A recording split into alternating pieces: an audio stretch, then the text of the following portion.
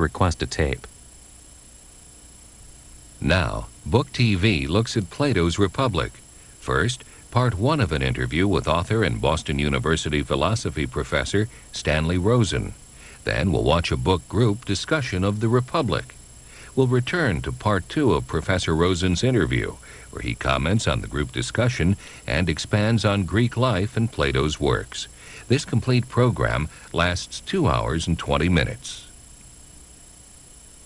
Professor Stan Rosen of Boston University, who was Plato? Plato was the student of Socrates. More precisely, he's usually regarded as the founder of the history of philosophy in its more formal sense. In other words, there were a number of figures called wise men or even philosophers who lived before Plato, but he's the first person to have created a substantial body of work, of philosophical work, and is regarded as the kind of fountainhead of the Western philosophical tradition. When did he live? Well, he lived in the 5th and 4th centuries B.C. He was born in 428 and died in something like 348. So he, in other words, encompassed the Peloponnesian War and the loss of the Athenian Empire, the glory and the decay of classical Greece, you could say. Plato's life spanned that period. I should go back and ask you, based on your first answer, who was Socrates? Socrates was Plato's teacher. Socrates was a very extraordinary man who never wrote anything. He was famous for asking people embarrassing questions, such as, what is truth? Or what is the good life? Or why did you do what you did when you took your father to court for impiety, or something of that sort. Socrates, in other words, trained a group of people, of whom the most famous was Plato. He did that largely, or almost entirely, as far as we know, orally, simply by conversation with them. Hence the famous Socratic method of asking questions and carrying on philosophy in a dialogue form, rather than delivering formal lectures. What would they have been like back in Athens in what, 2,500 years ago? What would have, how important would they have been in that community? People like Socrates and Plato? Yes. Well, you know, that's an extremely interesting question. Socrates, we revere Socrates today as a great philosopher and, as Plato said, the justest man of his day. Socrates' reputation was not that good in Athens. He was associated with troublemakers because he went around asking embarrassing questions like, what is the nature of the divine?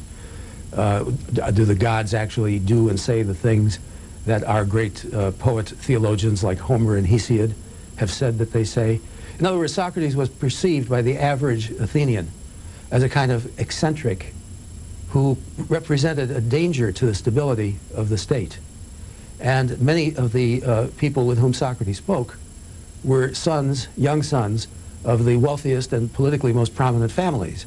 And by engaging these young kids in conversation about such fundamental questions as what is justice, Socrates was implicitly committing treason, because obviously the official answer to the question, what is justice, is whatever the Athenian laws say it is. So Socrates was considered a rather difficult person, and finally, through a series of circumstances that it would take too long to summarize at the moment, was put to death by the city. Plato was in a slightly different position. He was very rich, belonged to a very prominent family, had a great political career ahead of him, which he entered into briefly at quite a young age, and then dropped out of, and devoted the rest of his life to philosophical research.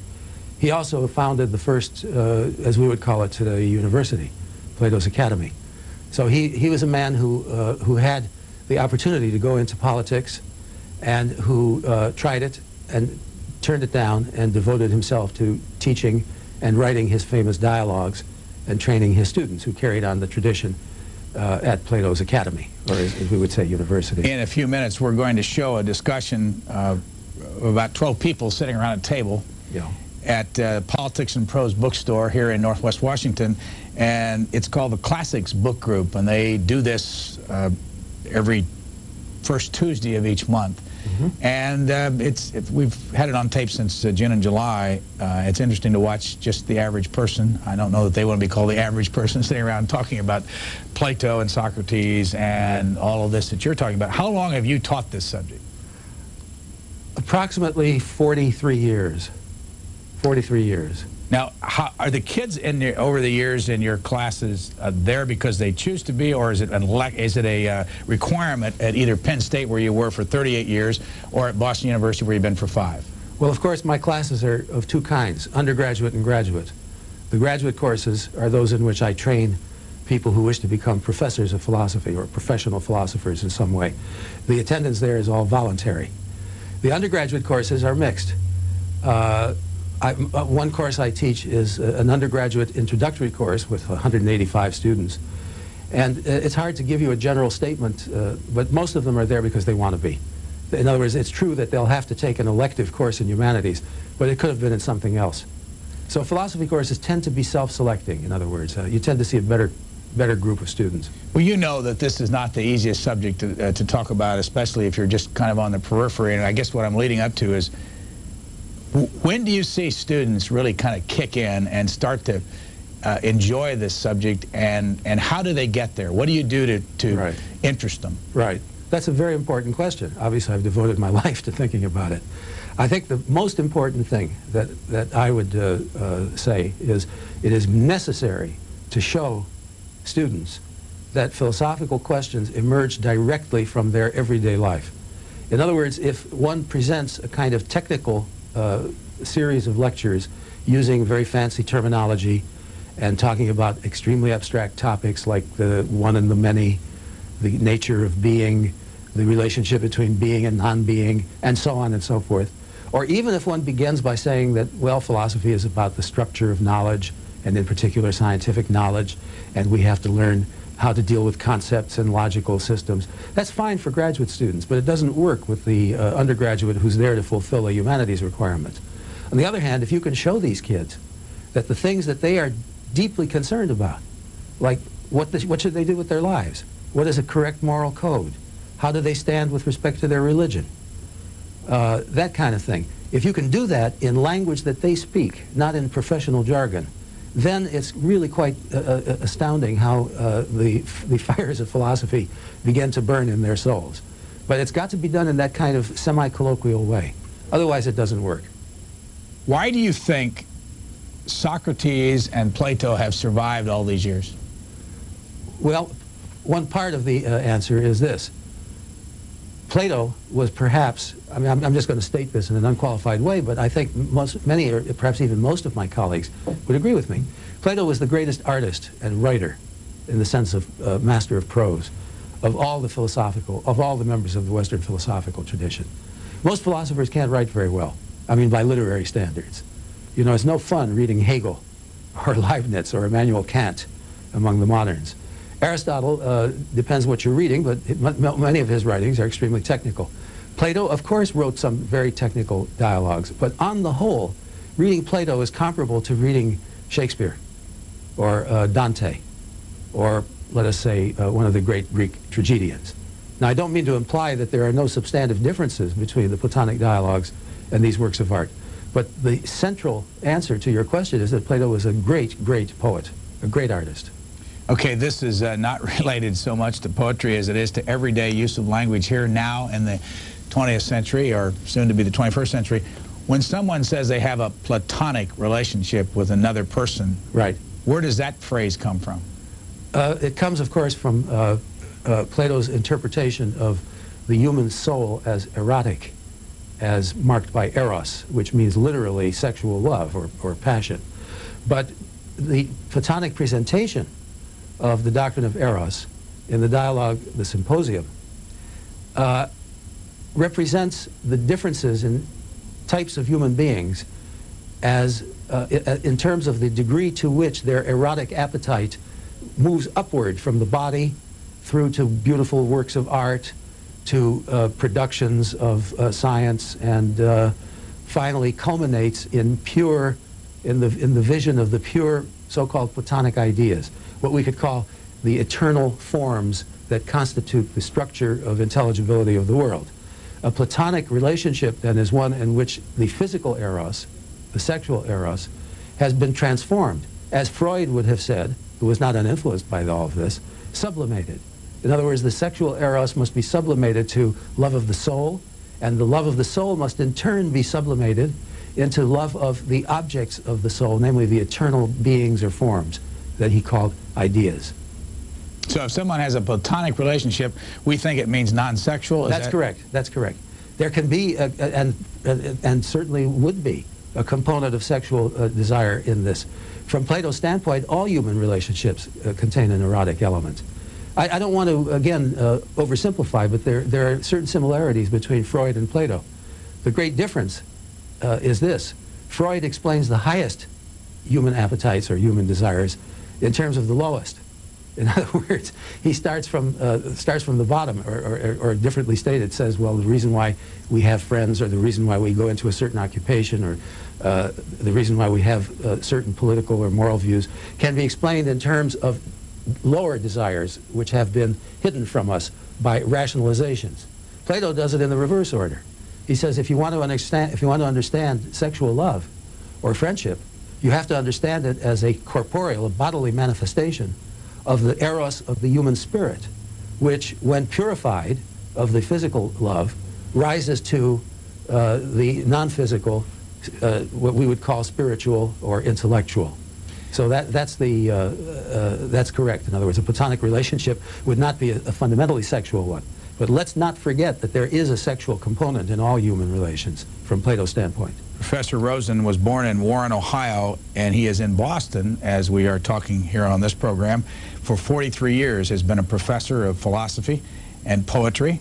And we're going to talk more with him after this discussion is over. But before we do that, just a couple quick questions. What was the difference in age between Socrates and Plato? 1 generation, approximately. About 28 years. When they killed Socrates, how old was he? 71. And how long did Plato live? Plato lived approximately 80 years. And when Plato was a student of Socrates, at what time in their lives was this? In other words, was Plato just a kid, or? No. I would say he was approximately, it's hard to, these things are not known with precision, incidentally, but he was probably in his 20s. He was probably in his 20s. Now, he saw Socrates put to death, of course. And where was he put to death? In the city of Athens. Right down there below the Acropolis? That's right, yeah. He took the hemlock in the prison cell. They accused him, the Athenians accused Socrates of corrupting the young, and of not believing in the gods in which the city of Athens believed, and in bringing in new gods. And how important was Athens in those days? Athens was, one could say, the peak of, I was going to say Western civilization, but it was the most magnificent of the political entities of the 5th and 4th centuries BC. It wasn't the largest. The Persian Empire was, of course, much bigger.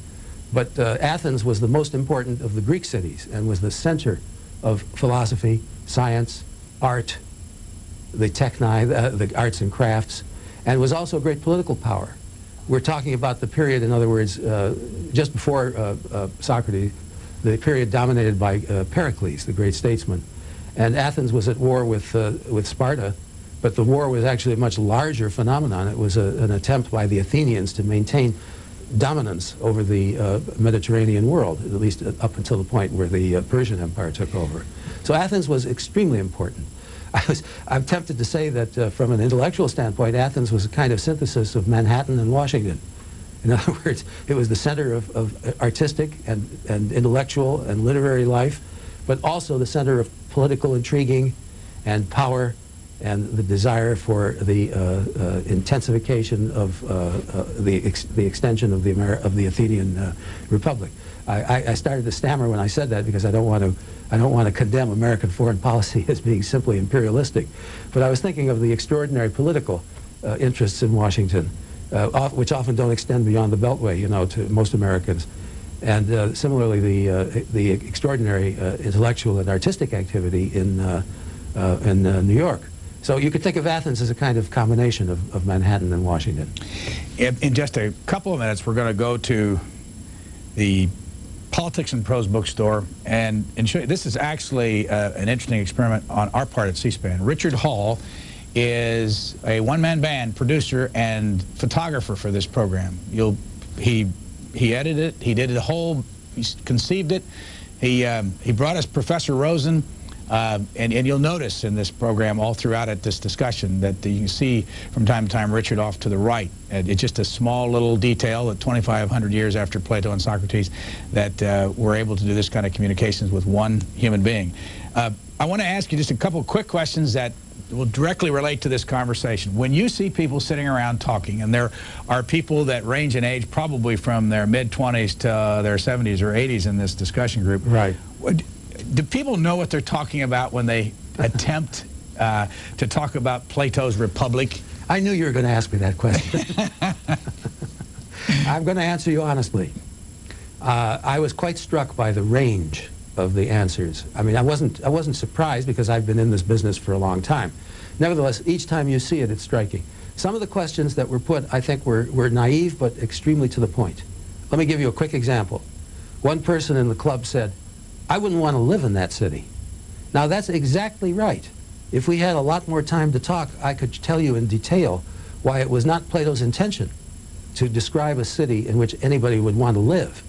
The purpose of the Republic is to show what price has to be paid in order to achieve justice. That's a very complicated and subtle thing. What was, or what is, Plato's Republic? What is the document? The document, it's a dialogue that the manuscript tradition goes back to the 8th century, you know. We don't have the original papyri, but we do have a pretty good tradition going back to the 8th century. The Republic is a dialogue in 10 books in which Socrates goes down to the Piraeus, which is the harbor of the city of Athens, with a friend of his who happens to be Plato's brother. They meet a group of people, all of whom are dramatically quite interesting, but we don't have time to identify them. And they spend about 3 or 4 hours, or perhaps 6 hours even, talking about the following question: which leads to happiness for the individual person, the life of justice or the life of injustice? And in order to settle that issue, or at least to explore it, they transfer the question to the domain of politics. Socrates makes an analogy between the soul of the individual person and the city. And he claims in a famous sentence that the city is the soul writ large. And then they spend a number of books investigating a just city and what would be necessary to make a just city. And then they come back and try to apply the results of this to the individual soul. That's the basic theme of the Republic. You can't see this, but I'm holding up Alan Bloom's version of the Republic of Plato just to show how big it is. Yeah. And the 10 books that you're talking about are within the covers of this book. Right. Which is, do you have any idea how many words it is, or give some? It's just, it would look like a standard book you could buy in a bookstore. It would contain all 10 books. It would be about, depending on the translation, I would say about 400 pages. Approximately 400 pages. You and I are going to come back and talk a lot more about Plato and Socrates and all this after this is over. As we said earlier, this was recorded back in June and July. There are a couple of discussions. Yeah. You're going to see at this point a 90-minute discussion of 12 people who meet the first Tuesday of each month at Politics and Prose Bookstore here at out in Northwest Washington. And the subject is Plato's Republic. Our guest that you've seen up till now is Professor Stanley Rosen. He is in Boston as we're talking today. He's from Warren, Ohio, as we said, but has been a teacher for 43 years of philosophy. Professor Rosen, we'll look forward to talking with you after we watch this discussion group on Plato's Republic. Thank you very much. Book TV recently visited the Classics Book Group at Politics and Prose Bookstore in Washington, D.C. This book discussion group meets on the first Tuesday of each month, and in June and July of this year devoted 2 sessions to Plato's Republic.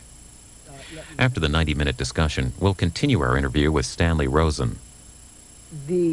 I think that the Republic is interesting because, you know, the first question that comes to mind, for me anyway, and I want to find out what comes to mind for other folks, but for me is, you know, what is it about? What's the Republic about?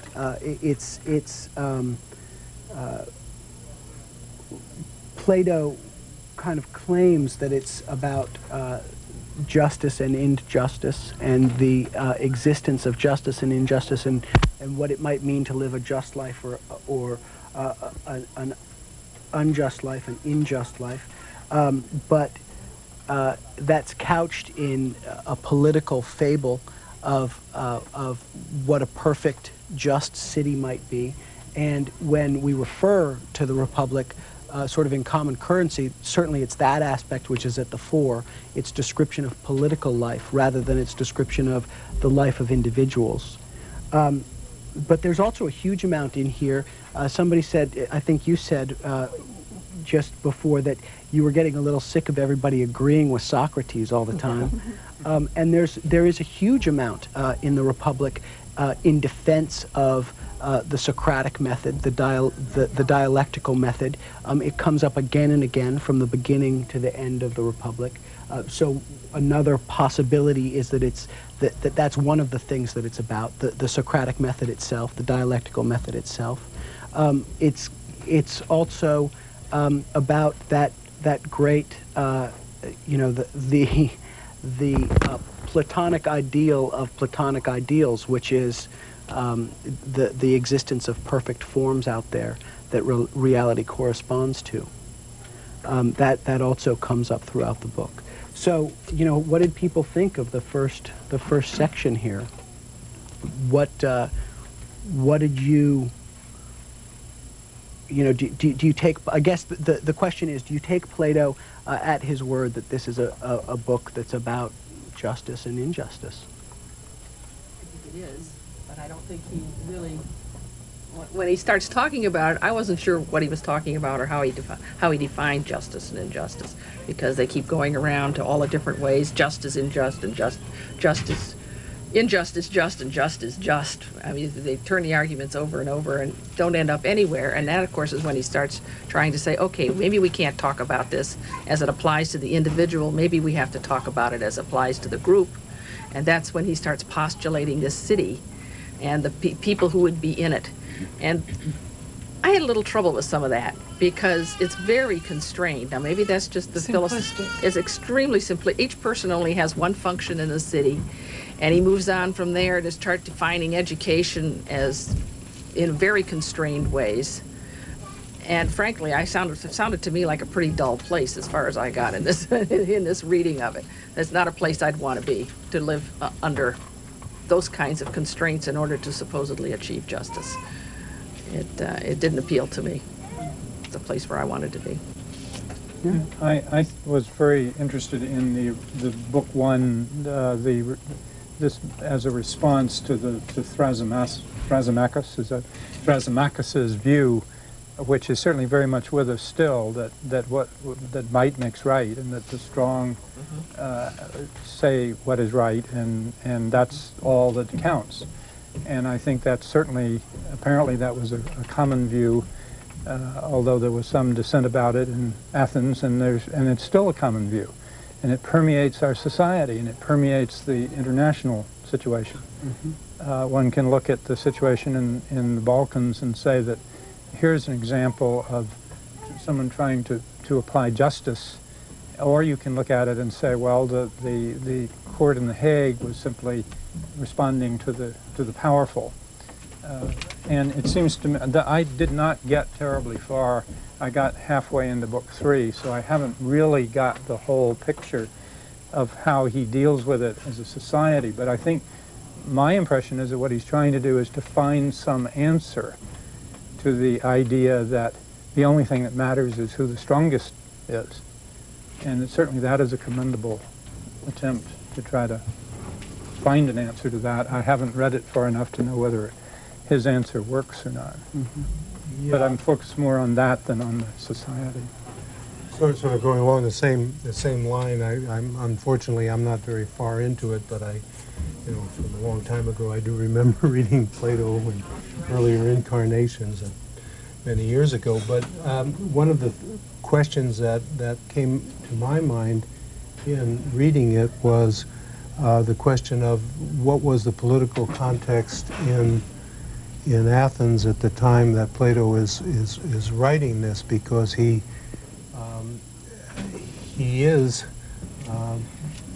postulating a kind of republic that is not the Athenian model, and he must have found in the democracy of the Golden Age, or whatever it is, he must have found something very much missing. Of course, we've seen some of that earlier in the Apology and and in Socrates earlier, in the earlier dialogues.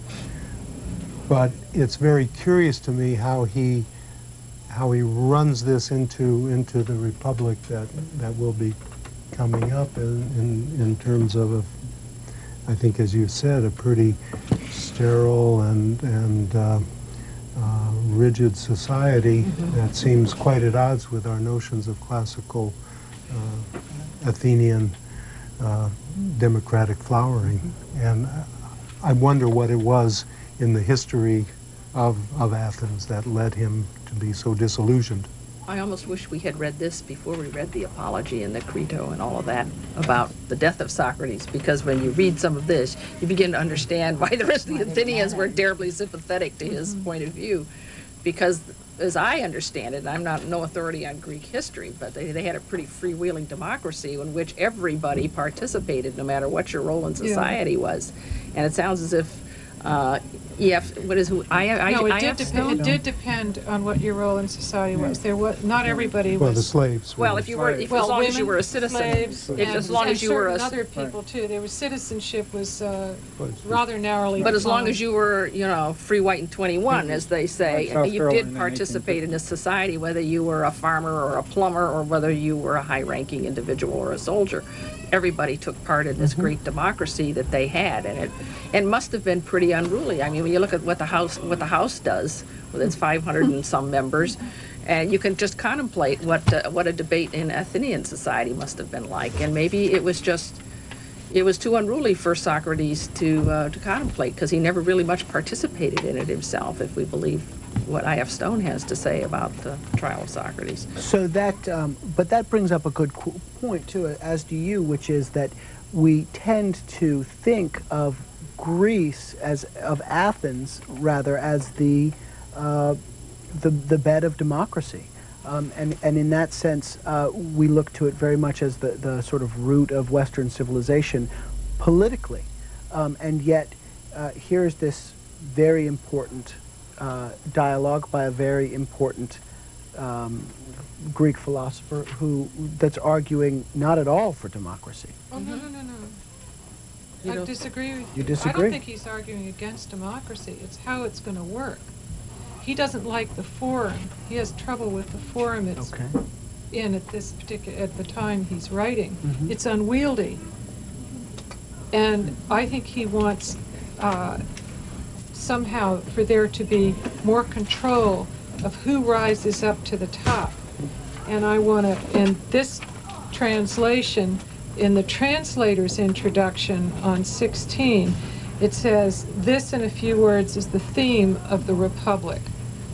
Quote, "I was forced, in fact, to the belief that the only hope of finding justice for society or for the individual lay in true philosophy, and that mankind will have no respite from trouble until either philosophers gain political power or politicians become, by some miracle, true philosophers," unquote.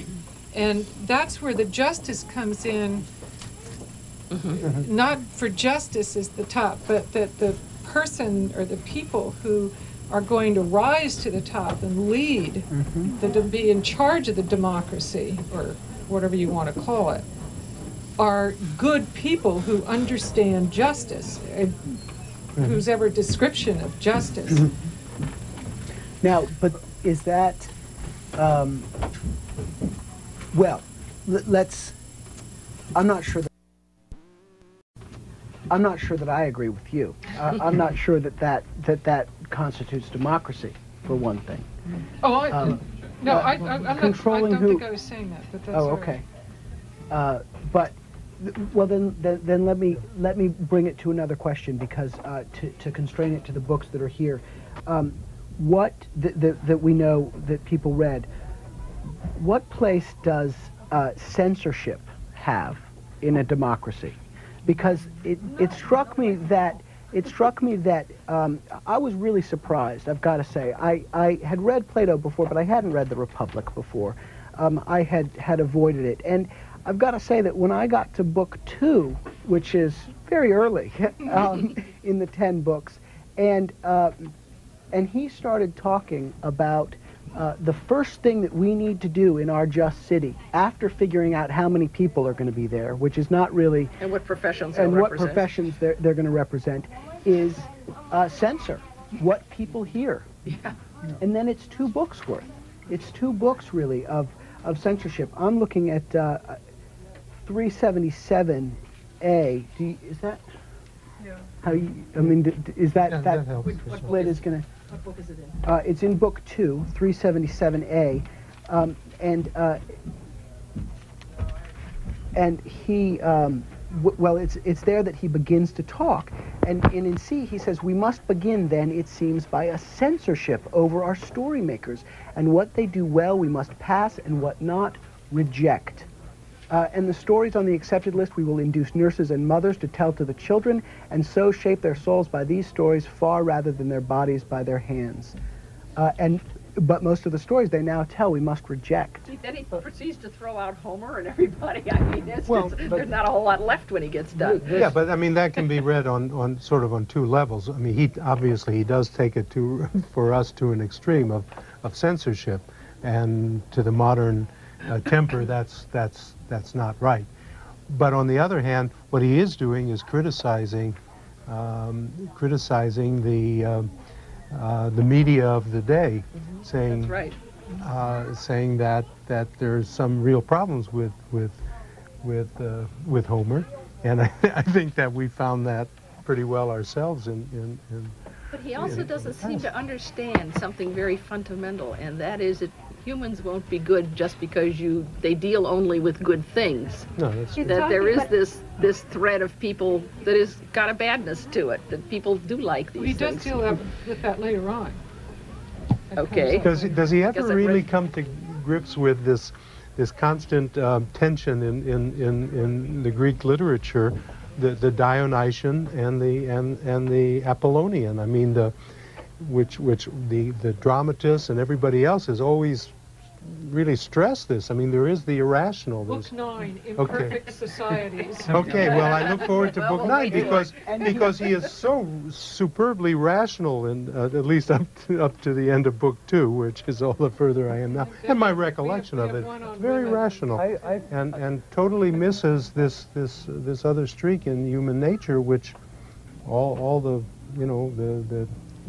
the tragedians and the myth makers and everybody else. He seems to think that through censorship he can eliminate it. Yeah. But But I are we think talking, you were I mean, being what too are we talking optimistic. about today besides, Yeah, we want to let's censor stop today. pumping violence into Yeah. our kids' Yeah, minds? some people are Exactly. talking about that. Yeah, but I mean, I think you're much too optimistic that the modern temper is against censorship. Yeah. I mean, I think, Well, I mean, tend and it to- yeah. runs Why it's right in this optimistic. I don't country, understand right why through it's the such a 20th deal century. to Well, not I think it's an issue. rotten stuff to It's an issue. It's a genuine issue today as much as it was then. I don't think we are all of one He mind. casts it in pretty strong terms. that Well, way. I would like to suggest that maybe, and I haven't gotten far enough to say this, but that this may be a critique of Athenian democracy and not really intended to, because it's clear if anyone ever constructed a society like this, it would either be sterile or it would fall apart in a day. But he is raising issues about Athenian democracy at the time which are very valid issues about any democracy. And when we came to form a democracy in this country, we didn't create an Athenian democracy.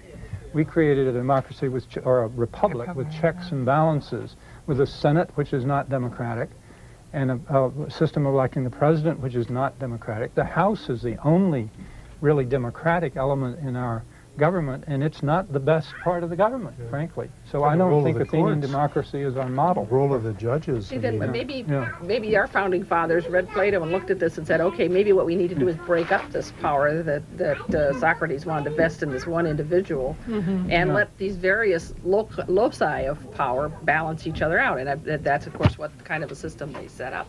Whether it works better than the republic or not, of course, anybody can argue. It survived. But it has survived. That's right. So far. This far. is not very old. That's right. But Yeah, I'm we're not like 200 sure that years its into this. survival is dependent on the more democratic elements. It may be dependent on the less democratic elements. Well, this seems like a description of a perfect society thought up by somebody who's comfortable more in his head than in reality. And I think that's where the censorship idea came from, that I'll think up what's really great, and then we'll get people to do it instead of looking at what people do and thinking, how can we work with that? And I think later he contradicts that when he talks about poetry. I know we're probably not going to talk about that tonight, but he said poetry is inferior because it only describes, it's not reality. But I think here he's putting more emphasis on the idea than on reality. My question about censorship is not meant to suggest that we don't have our own issues with censorship, but it strikes me that this is the beginning of his description of the perfect state. And in many ways, well, he identifies it as such. He says we must begin then with censorship. And in many ways, I think he's beginning then with censorship. I want to know where it says, where he says that. Okay. Specifically where he says we must begin with censorship. Because there's a part in here at the beginning that says that we have to understand, it's in the introduction, that we have to understand that there was no formal education in Greece at the time, in Athens. Well, that makes a big difference. And so what he's doing is starting formal education and saying we need to educate people in order for them to rise to this position of responsibility, and in order for them to know, to be able to be discerning people and do what is just and good for the whole, they need to know certain things. Now, you want to read that as censorship, but I'd be curious as to, I mean, see, I see it from that side, and yes, he does talk about, you know, this is terrible and this is bad in here, but as this also says, they didn't have the Bible in. But do you remember the part where he said we have to lie to the people? We have to lie. That it will be okay for the rulers of this. Yeah, but I think it ought to be population. understood in context for what the situation was then at the time. Sure. With no schooling at all except for a very certain wealthy, whatever wealth was I'm then. not sure that's true. Because Well, when it we were says reading that. Aristophanes, he talks about Socrates setting up a school to educate kids. But it's not the street kids. It's a very small, the academy. What Socrates was doing was the very beginning, but that's what he was trying to do in the academy. But that's just the very beginning of it, and it's what should be taught in the academy, and that was new. But he talks about education in Greece consisting of the gymnasium and music, in which he incorporates all the literature, and all of the drama and poetry and all the rest is all incorporated into that. And I presume science, as much as they had any, also. So it tells me that there was it wasn't a school system, but people did learn it. It was limited. Yeah. But apparently. if this is to be taken as a curriculum, then it's different from if it's state censorship. And I'm not, for people who've gone further with this, is he advocate? I mean, it may be they may not have been able to conceive of the sort of state does it really censorship. say we're going to start with censorship? Or is it just what we're going to teach in our censorship, schools? Maybe of it course, does, but I'd like to see how that appears. Censorship is a very loaded phrase in our society. It may not have been so but loaded even in if Greece. He goes through several stories, including stories, that were well known, stories by Aeschylus, and he has Homer, Iliad, and the Odyssey. He goes through what's wrong with them, and then says we must therefore put a stop to stories of this kind before they breed in our young men an undue tolerance of wickedness. So he, Which is an issue today. Yes, which is an issue today. Yes. The question is not. I agree with you. I agree with you. It's important to keep in mind the context, and that he is interested in establishing something that hasn't been established before. And it's also true Formally that formally establishing something that has not formerly been established. And I think that. And I think that's important to keep in mind. It's also important to keep in mind that censorship is a loaded phrase, and I threw it out on purpose as such. But my question is not, even in context, I think that the question of choosing what children can learn is a loaded topic. Even when we say that he is establishing, even if we take the best, which is that he's establishing a curriculum, I think it's a loaded topic. He is interested in down to controlling how people talk about the gods and not attributing to the gods bad qualities. Now, that's very different in my mind from establishing a curriculum of things that it's important for people to know. What he is saying, and this gets back to something that you said earlier, is that if we can keep them from hearing about the bad stuff, and he's defining the bad stuff pretty broadly, then we can keep them from being bad people. Again, on 377B, he says, hold on. Yeah, B, he says, shall we then thus lightly suffer our children to listen to any chance stories fashioned by any chance teachers, and so to take into their minds opinions for the most part, contrary to those that we shall think it desirable for them to hold when they grow up. He's not talking here about knowledge, because knowledge comes up later, and he talks very, very clearly about the difference between what opinion is and what knowledge is. And he recognizes that we're really only talking here about opinion.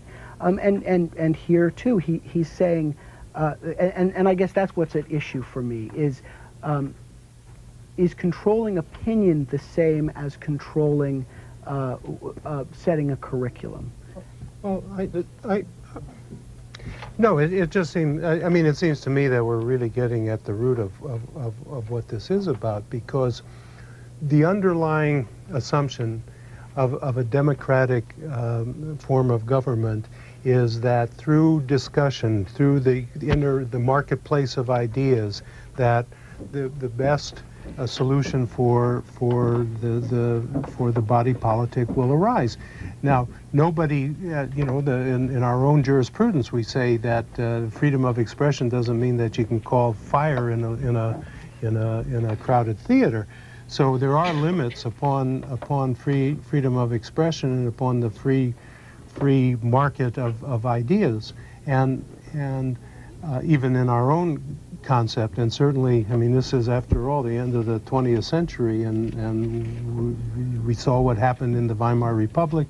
We know that there are dangers in democracy, that it can swing in the wrong directions. But I think what is significant in at least what I've read so far in Plato is that he doesn't give any credence to that interplay of ideas. He is not a relativist, and I think that there's a certain amount in the democratic ethos theories that says things are relative, that my opinion is, you just mentioned opinion, my opinion is my opinion, your opinion is your opinion, and may the best opinion, after we talk about it, win, and reach a consensus on what would be right opinion. And that's about as far as we go in our modern world. But that is not Plato's. Plato is much more of an absolutist and much more directive. So I think that these are, it's more than just a question of curriculum. I think there's some basic theories of the body politic here. Talk about what we've learned in the 20th century. We've learned that when only one opinion, and who's to decide what it is, sways everything and decides what our kids are going to read and everything.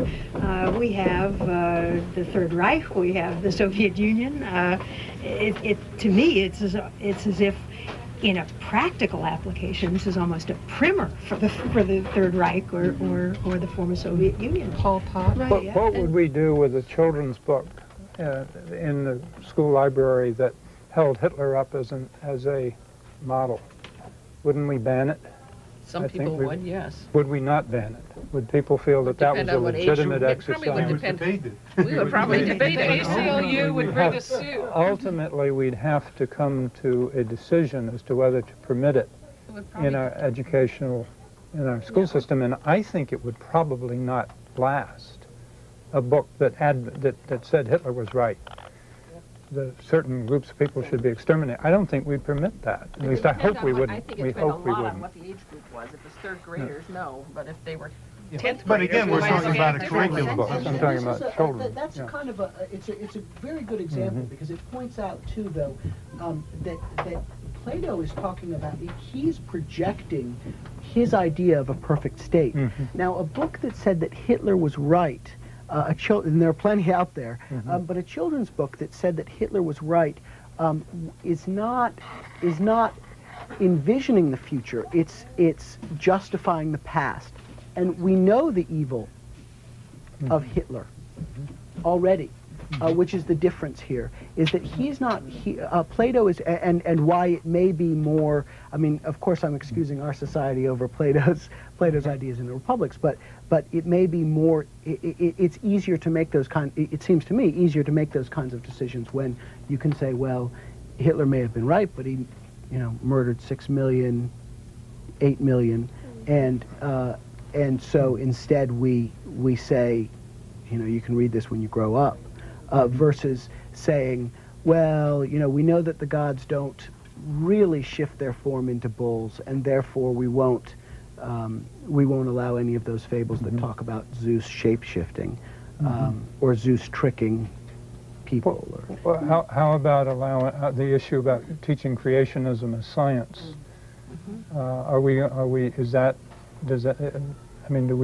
Is that something to be debated? That in 6th grade, that the world was actually created in 7 days, 4,000 and some odd years ago?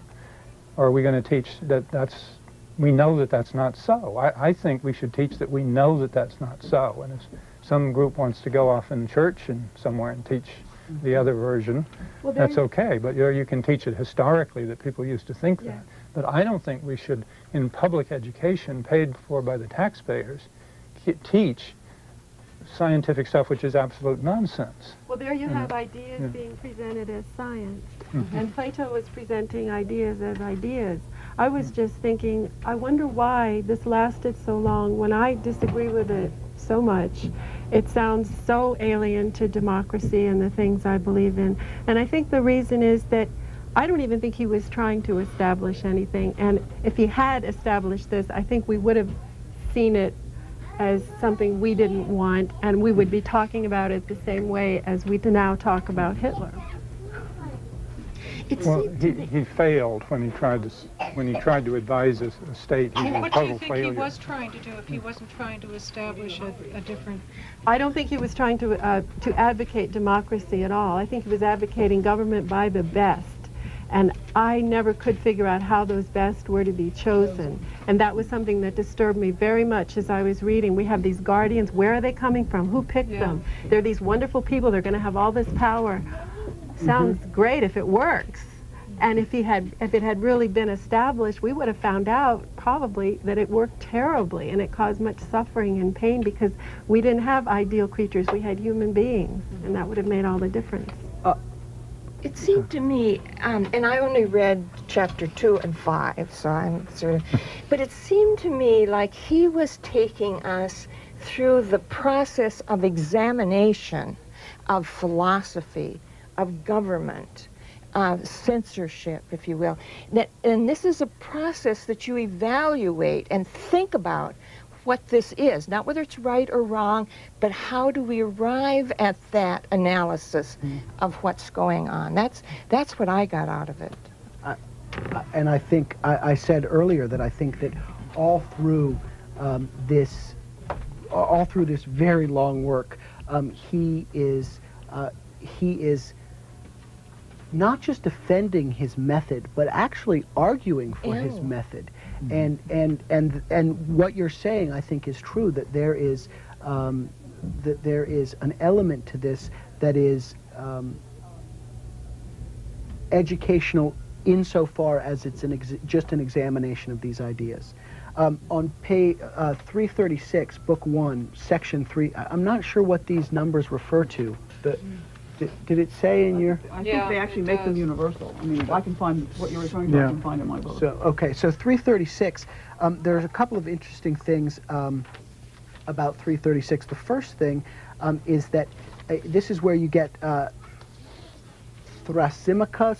I'm very bad with Thrasymachus. Thrasymachus. Thrasymachus sounds good. Thrasymachus? The might makes right. Thrasymachus. Paragraph C, he leaps up and he attacks the Socratic method. He bawled out into our midst, "What balderdash is this that you have been talking, and why do you simple Simons truckle and give way to one another?" And Interesting translation. He says, Socrates, don't merely ask questions or plume yourself upon converting any answer that anyone gives, but you yourself give answers. And he sort of brings that up. And this whole section, actually, I found fascinating because Socrates responds, and when he responds, he says, I was so dismayed that if I hadn't been looking at him right before he spoke, I wouldn't have been able to respond at all. And I, when I heard him, was dismayed, and looking upon him was filled with fear. And I believe if I had not looked at him before he did at me, I should have lost my voice. But as it is, at the very moment when he began to be exasperated, I glanced at him first. And there's something, what's interesting to me about that is that there's something very personal in that for me. And it's something that comes through, I think, in these dialogues quite a bit. The idea of the Socratic method, which is very different than our own idea of education. And to get back to the example of a curriculum, another way of thinking about the idea of censorship is that Plato isn't just talking, it seems to me, about trying to keep bad ideas away from people, but he's worried that bad people will be transmitting those bad ideas. And for him, education is something very personal. And even the teacher, even Socrates, has to be looking at the student and has to have that connection. But then it continues to be interesting because 337, Thrasymachus comes out and says, here we have the well-known irony of Socrates. And we've just had this paragraph, which is the most personal glimpse of Socrates we get the whole evening. I have read the whole thing, and this is the most personal he is, saying that he trembled in fear. He couldn't speak to this guy without looking at him. And then Thrasymachus turns around and says, this is irony. He can't be telling me the truth. And that, when I went back and it was one of the sections that I had marked. And so when I went back after finishing it and reading it, I thought, what is the relationship of irony to this whole thing, which, frankly, I found horrifying. I mean, the whole of the Republic, I was not on Socrates' side. Everything in me rebelled against what he was talking about. And, then I came back to this passage here, and I thought, well, wait a second, what is the relationship of Socrates to irony and of the Republic to irony? Is it all a big send-up? Are we supposed to come out of it? In other words, the question is, are we supposed to come out of this? And I don't know, but are we supposed to come out of this and say, wait a second, this isn't right? To me, this whole Republic is just a vehicle for getting people to think about what things really mean. It's just a vehicle, and I don't know if he believes in it or he cares about it, but it's an example. He said, let's take this. It's like the devil's advocate. He could take either side, I really believe, and just start an argument. The translator's notes say periodically, as you go through this edition, don't take this to heart. Don't take this part too seriously. Think what Plato is trying to do here, and don't take it word for word. It gives you, I find, lots of caveats in here, which actually makes it a lot easier to read because you stop being quite so stunned, horrified, and upset, and so on as you go through. And just for the translation you have, they don't use the word irony in here. They use Thrasymachus laughed sarcastically and replied, "There you go with your old affectation, Socrates." Interesting. Interesting. Maybe we should be reading this in Greek. Who is the translator of that? Just Lee. Is that right, Desmond Lee? And your translation is, Andrew? Paul Shorey. It's the Loeb classical They're library really good notes. I really, Desmond Lee. It's Penguin Classics is the one. it took a lot of, I never had a philosophy course in any of my lack of schooling. And so this is new ground for me. And I found that the notes that go along with this, that each chapter, book heading, has enough of an introduction to give you the core of what it's about. And then as it goes through, it says in various translations, it actually means this, and it has all these connotations to it. So if you're not reading it in Greek, you can see when it says, and the mind or the skill, and it'll take certain words and define them out and say it's very hard to give a direct translation. For the Greeks, it meant any one of the following things. Does it do this as you're reading as along? you're going along? Yeah. It's the notes. Is that the entire? Yeah.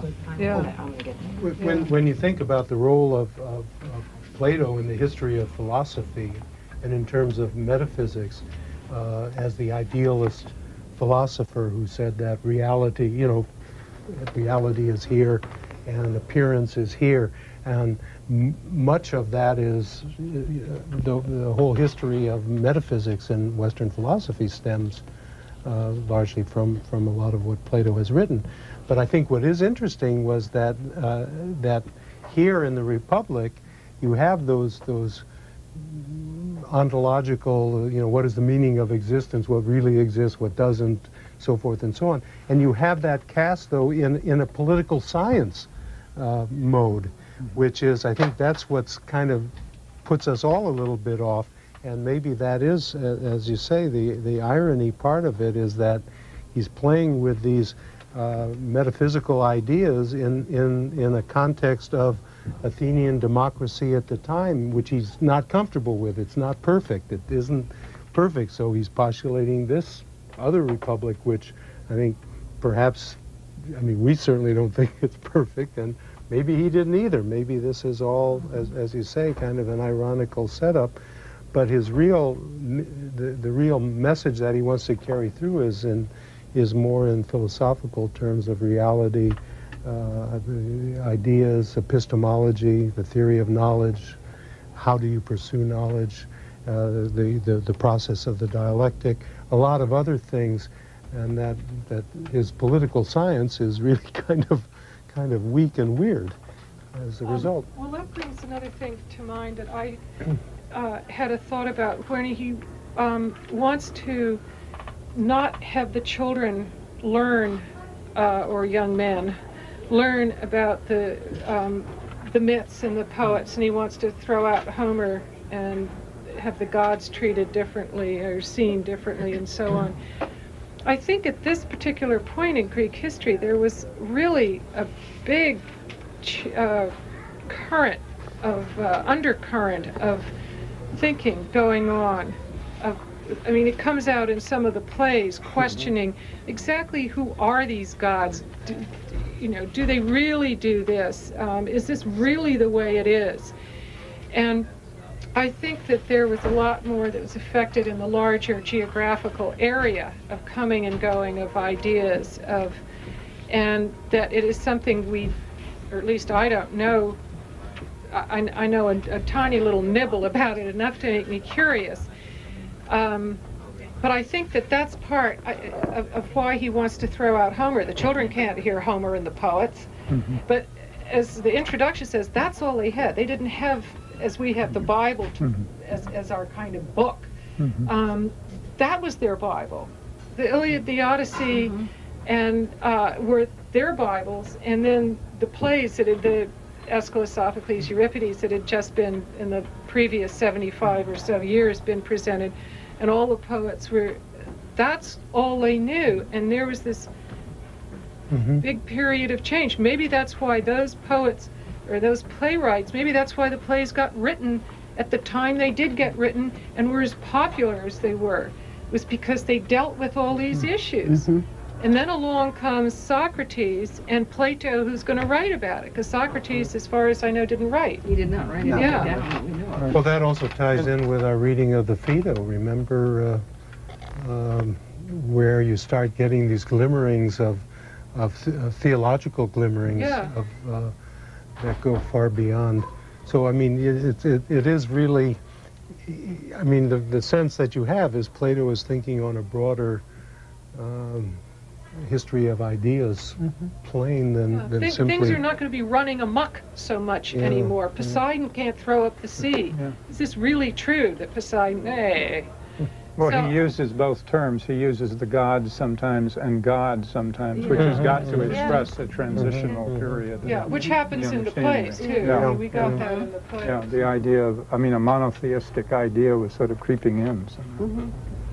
Well, it certainly was creeping in the rest of the world. There's no reason why it wouldn't have seeped into Greece as well. I think that's a very interesting reading, and as far as the history of philosophy goes, maybe puts Plato closer to Nietzsche than people had supposed. Well, that's Greek to me. Never having had philosophy. Well, Nietzsche's, you know, God is dead. Point but of I don't departure, think I he's. guess. I don't see him. No. That's a big leap. But the reason I bring it up is because I do think that he is that Plato is he's playing. Well, I would fast and loose is not right, but he's playing fast and loose with received ideas in a way I think that hasn't been done before. And you know, you pointed this out. His rejection of Homer is it's huge. That's a big deal. You've got to assume that that is a scandal. And that is and it does put a different spin on this as a and on what he might have been trying to do with it as well. I think in light of what you just said, I think it's significant that there are so many points of view represented in this evening. The religious is there, the cynical businessman is there, and they all get to say their thing. But Socrates wins. Well, I don't know. Socrates always wins. He writes credits. We all know that. He doesn't win at every moment, but in the end.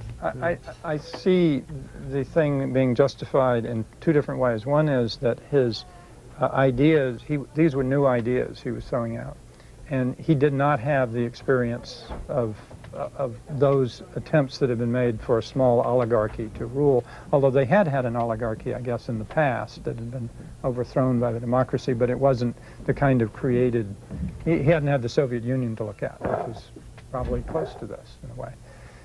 The other thing is that it can be regarded as a critique of the system that he was living in, of the democratic system, and it seems to me that that helps to show why it's still relevant, because not that we should replace our democracy or any other democracy with this, but the weak points are pointed out, and the inability to I mean, what are you going to, how are you going to educate children?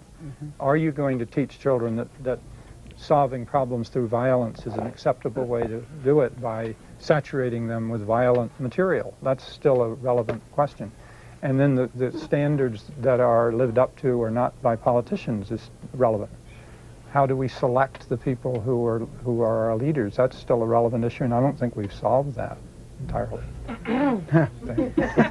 You've noticed. Entirely. We haven't even solved, you know, do we want our politicians to do what the people say, in other words, follow the public opinion polls, or do we want them to have a mind of their own? We haven't solved that yet, and Plato raises that question. I wanted to go back briefly, at least, to question of whether or not he's trying to be ironical in this development of the city, and ultimately disagree. I don't think he's attempting to be ironical, but I also don't think that he's seriously asserting that this is a city we should attempt to develop. I believe at some place he says, in order to do it, you'd have to kick out everybody under 8 or something like that. So that gives you a hint that it might be kind of difficult to do. Oh, great. Right, yeah, sorry, you're right, kick out everybody Oh, you over mean 8. start over at 8? Yes, everybody else has been polluted by the changes that were in and so on. So it's obvious that it's, you know, he can't be serious, it almost seems, when you start with that premise. Also, he's claiming that the place will ultimately have to be led by a philosopher king who everybody has their own appetites, has their own things that drive them, and you have the, you know, the lower class, which is just wanting goods and so on. You have the spirited class, which is into fighting and that sort of thing. Well, you have to find an individual who, a philosopher, lover of knowledge, who the reason that they run the society in a perfectly just way is simply because they so much enjoy philosophizing, and they know that if the society isn't run perfectly, well then they're just not going to be able to live life the way they want. Because look what happened to Socrates. He got killed, you know, when you had this non-perfect society from Plato's perspective. So I don't think we should take it as he's trying to achieve this, but it's not ironical.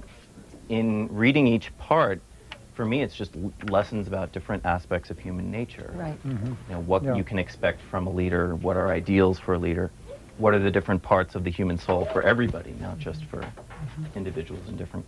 It would be interesting to see what we came up with if we decided to sit around this table and devise a perfect society. I think he came up with the best answer. Ourselves. Don't try. Because his, and I could be mixing up Aristotle and Plato here, but I believe it was Plato who, or you can have government by the few, by the many, or by one. The very best regime is an ideal one run by one. The very worst regime is a tyranny run by one. Then by the many, by the few, you have the second best and the second worst. And democracy is both third and fourth, the variations of democracy. So it's, you know, Sounds like if you're... Churchill. Yeah, right, exactly. You know, it's the best that we have.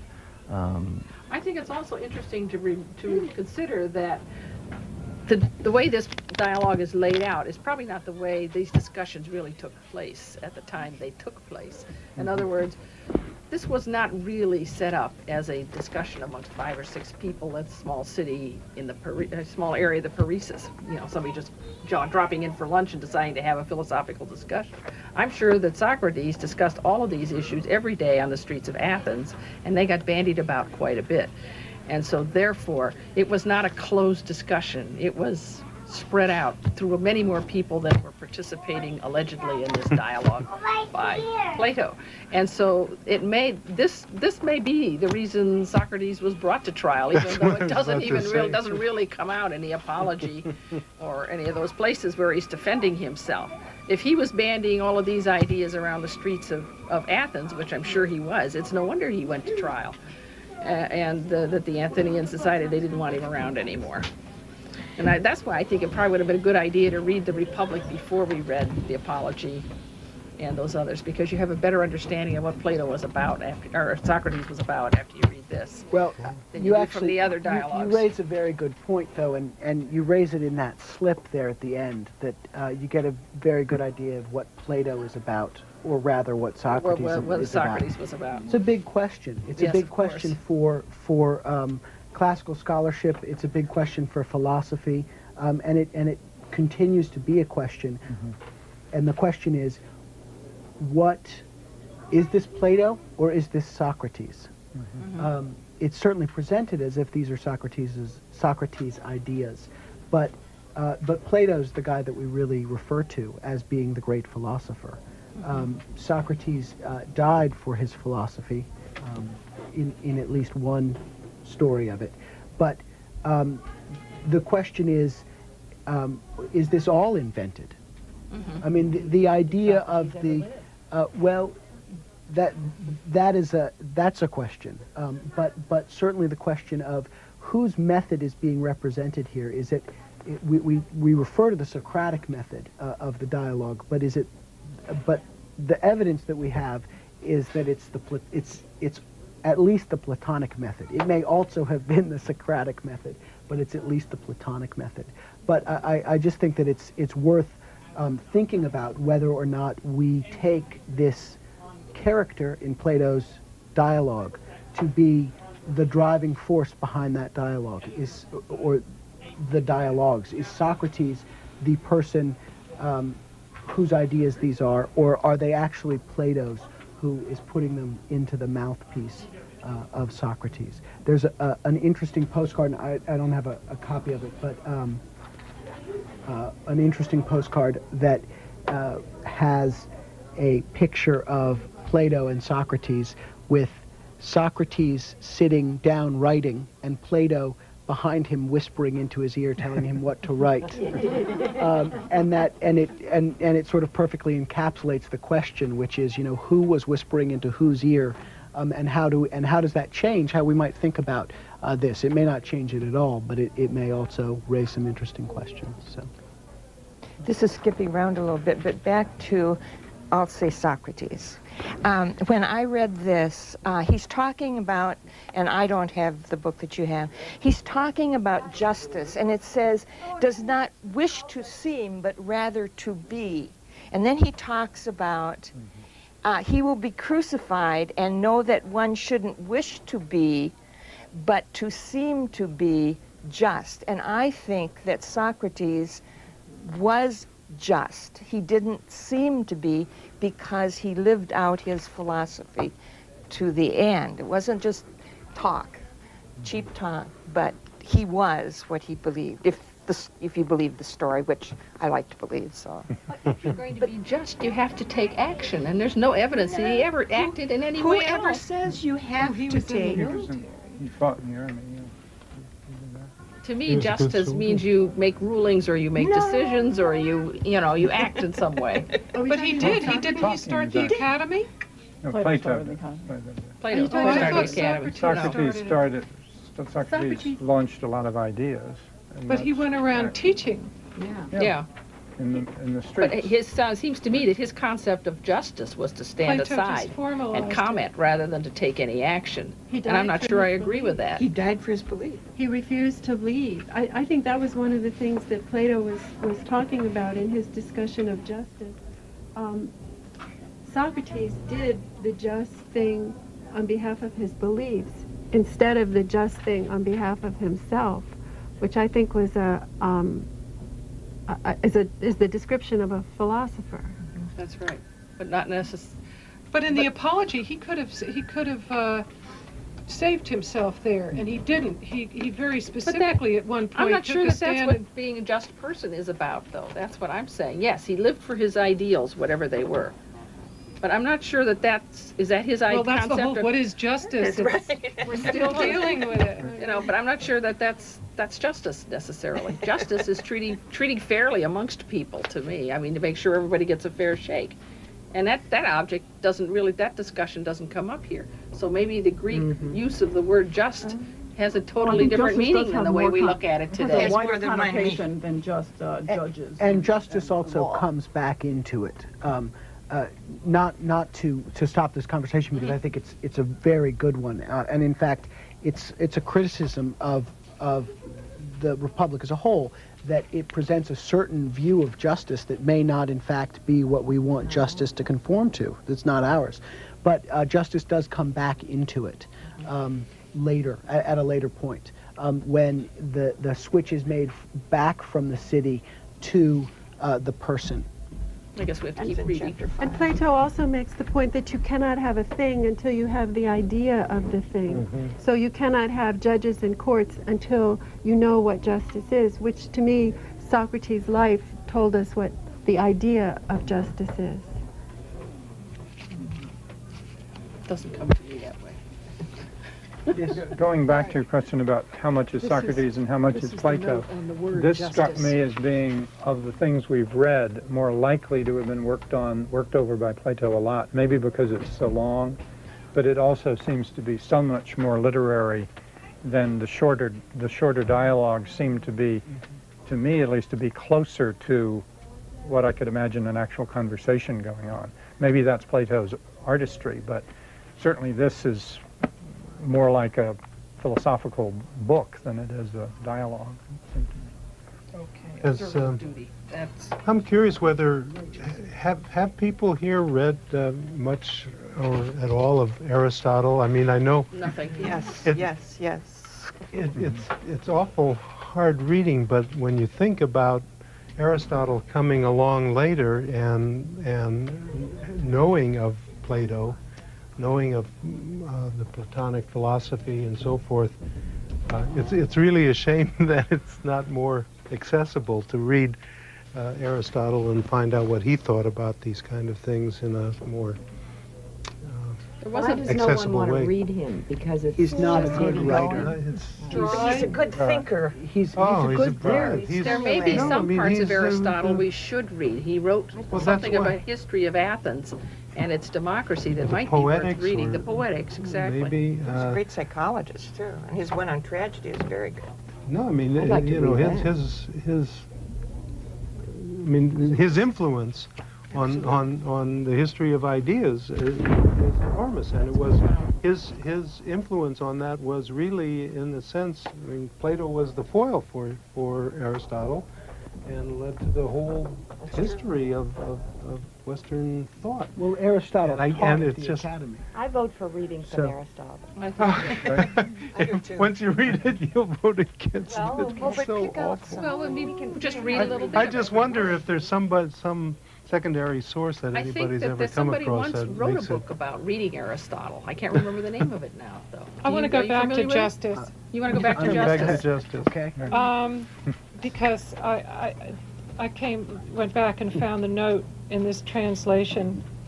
It says the Greek word translated as is commonly translated as justice, which is the main theme of the Republic. But justice is a thoroughly unsuitable, according to certain people, a thoroughly unsuitable word to use as a Exactly. translation of the Greek word. That's right. Dikasuini has a less legal and more moral meaning than justice. It is, in fact, the most general Greek word for morality, both as a personal quality and as issuing in right action. So Liddell and Scott translates the corresponding epithet as observant of duty to God and man, righteous, and it goes on a little bit more, justice, right action, just right, so on and so on. It's Okay, righteous you know, might be a it's better very word for us than it's justice. it's- Sort of like virtue and beauty and all Well, those see, good there's ideas. another note on virtue in here, and where they use it, and they say you know, the Greek word for virtue, we say virtue here, but it actually Well, is a quality that has a broader meaning and brings in some other things too. This all reflects the fact that Plato was an idealist, and he was looking for the ideal, the pinnacle, whatever it is up there that is just, that is virtue, that is. But the English everything. words we use in translation, we take with, and we take with our Yeah, I don't context think- of I think you're today right. is not necessarily really the context of 400 BC. Maybe we should all be reading Alan Bloom's translation, which he swears is literal, right word for the Greek. Well, this says What there does he is no say? right word. What does he say about justice? I don't know. I don't have that immediately accessible. But you know, literal. Years ago, too. Maybe not as much as you. Even without a translator's note, I do believe that meaning of justice that you just read comes out in the discussions. You can see that they're not just talking about a narrow meaning of the word. Particularly in Book 1, I think. I mean, when they're talking about the just and the unjust man, I think that that the idea that this is not. They're not talking about law. They're not just talking about duty. They're talking about. They're not just talking about fairness. No, they're talking about some sort of amalgam of these things. Although I do think that note is. Oh, I like that. But one thing is, A moral compass. whatever it is an absolute. It is the pinnacle of something out there in the blue sky, and that's where I think it's interesting if you contrast what little I know about Aristotle, and we all know the Aristotelian mean, that everything should be at a mean. You don't go to the extremes. And here's Plato going straight to the furthest. Could I just throw in something there? I think the going back to Thrasymachus, is that the fellow at the beginning, who clearly doesn't believe in any standard that you can hold up to people's conduct. And it may be in the blue sky, but Plato and Socrates are attempting to persuade us that there is a standard which is an absolute standard against which human conduct can be judged. And that's certainly an honorable enterprise, whether they succeeded or not. Because I believe that if without that, then we're driven back to, then it is the powerful that rule. And what they're saying is it doesn't matter whether the powerful may win in a given situation, they're still wrong. And the question is, can you say that when the powerful crush everybody around them, they're wrong? And if you don't have a standard in the sky, in my view, you can't say that. It's whoever wins, whether it's in business or in the military or any politics. Let me since we've only read the first part, we're only discussing the first part. Let me ask you guys a question, because it strikes me that part of the confusion here around the idea of justice, but also more in general, is in the move that Socrates makes from the individual to, well, I'm not quite sure what a just individual is, and it would be difficult for me to describe one, but let me describe a just city, which is, after all, just a larger just individual. And it comes up again and again throughout the dialogue, this dichotomy between, on the one hand, a person, and on the other hand, the state, the city-state. Is that a, I mean, is it a, he clearly finds it a useful device and a useful distinction, but I think it throws it confuses things an awful lot, and I wonder whether or not how other people do you feel like it's that you can make that you can make the leap? What we can describe about the city, we also can say about its individual citizens. He makes a statement someplace where he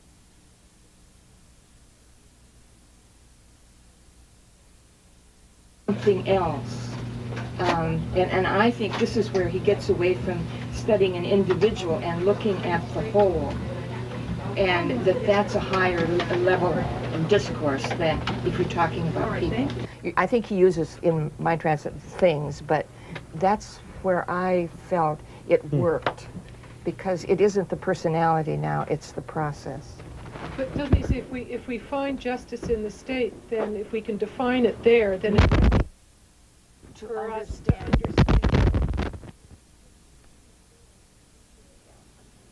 and to work it from that direction instead of the other.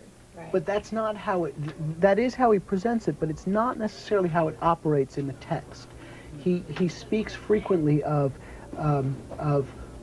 we can see that just as a city divided against itself, so too a person divided against themselves, and things like that, which turn it from just a search for what justice might be into I think a real analogy that he's drawing up.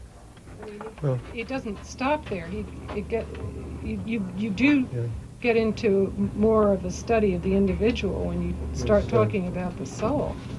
Here's an interesting quotation from Erwin Edman on the philosophy of Plato. It's just on the back of this. I just happened to notice.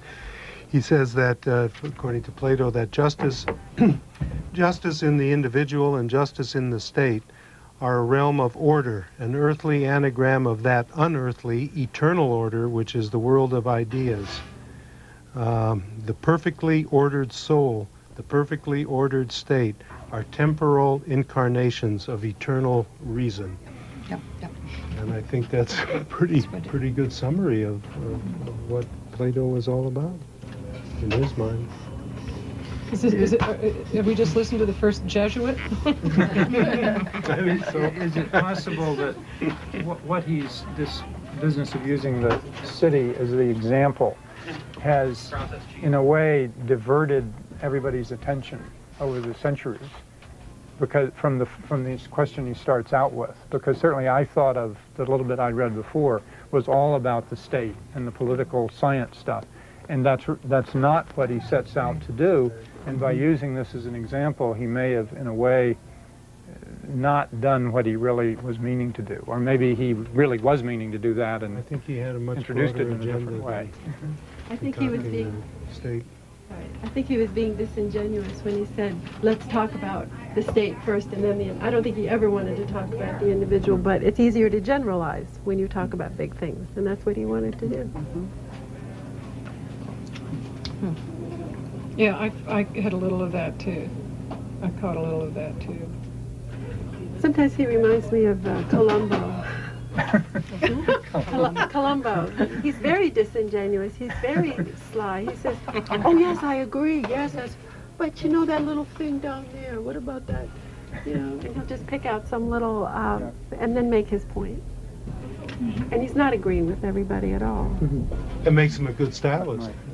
More easy to read and more interesting to read than Aristotle. Yeah, but somewhat maddening too. I mean, every now and then you understand why they had him drink a little cup of hemlock. But about this idea of working from the small up to the big, this is an awfully long thing, and Socrates talks about an awful lot of different subjects, and he is never wrong about any of them. About any of them. And it really, I mean, I think it's interesting both in terms of the construction of the argument and also as a rhetorical strategy, which, well, those two things closely related, but he builds by such small blocks in this, and yet I disagreed with every large premise. But his assumptions are outrageous. His assumptions are outrageous.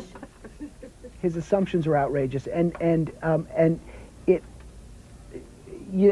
just raised a big question for me about the idea of the Socratic method, about the form of the dialogue, about building. You know, Plato was so opposed to the sophists who argued about nothing, for the sake of argument, and yet this just stunk of sophistry to me. I mean, in place after place, and they sort of come up even in here as bugbears to be warded off. But I just felt like you know, Socrates was so careful about picking. He was like an ant colony building the Parthenon. He never wanted to move a rock. He only wanted to move grains of sand, and you know, basically he got people to agree with every grain of sand, so that there was no point at which people could say when he reached his conclusion, well, no, because they had been saying yes, yes, yes, yes, yes. So it made no sense to say no at the end. But by the time you got to the end, it was probably a no. I mean, after you piled all this up and got all this accretion together, you know, you take a look at it and you say, is this the way they really want to form a government? And you say, blah, no, that's not the way it should be. Let me ask another question about this government, because I wanted to ask about what folks thought, because we are talking about this government here, I guess, in most of the Republic. And there's this line that, you know, one of the lines that jumped out at me. The rulers then, I'm sorry, it's 389C. The rulers then of the city may, if anybody, fitly lie on account of enemies or citizens for the benefit of the state. No others may have anything to do with it. But for a layman to lie to the rulers of that kind we shall affirm to be as great a sin, nay, a greater, than it is for a patient not to tell his physician, or an athlete his trainer, the truth about his bodily condition. I thought that the second part of that was quite interesting, the idea that it is a great sin not to tell your doctor what's going on. What's going on. But also this idea, you know, this is again an idea that gets argued constantly in our society. What is the role of state-sponsored lying? What is the role of secret, you know, the Freedom of Information Act? I was just reading an article today, or not, rather a catalog entry, and you know, we get book catalogs from all of the publishers. Oxford University Press is publishing a book about this guy who fought for 15 years to get John Lennon's files released from the FBI. He had originally written under the Freedom of Information Act, and they'd sent him the expurgated files, and some of the expurgation was just, I mean, it made no sense that it would be for reasons of national security. So he sort of went to the Supreme Court with this to broaden what the Freedom of Information Act meant, and that's what, and now he's written a book about it, you know, which may have been his point all along, but so it's a current issue in a lot of ways. You know, what if, is it not, this idea that? Well, we've already learned that these guardians or whoever have the right to lie to people, to children and stuff. It's just that individuals can't lie to them. Right. And maybe we hang on to that. You're not supposed to lie in court. It's sort of a big sin. Mm-hmm. So I think we generally presume that nobody's supposed to lie to the president. Certainly his advisors are not. If they know something about a situation that bears on it, they should certainly advise the president such. Mm-hmm.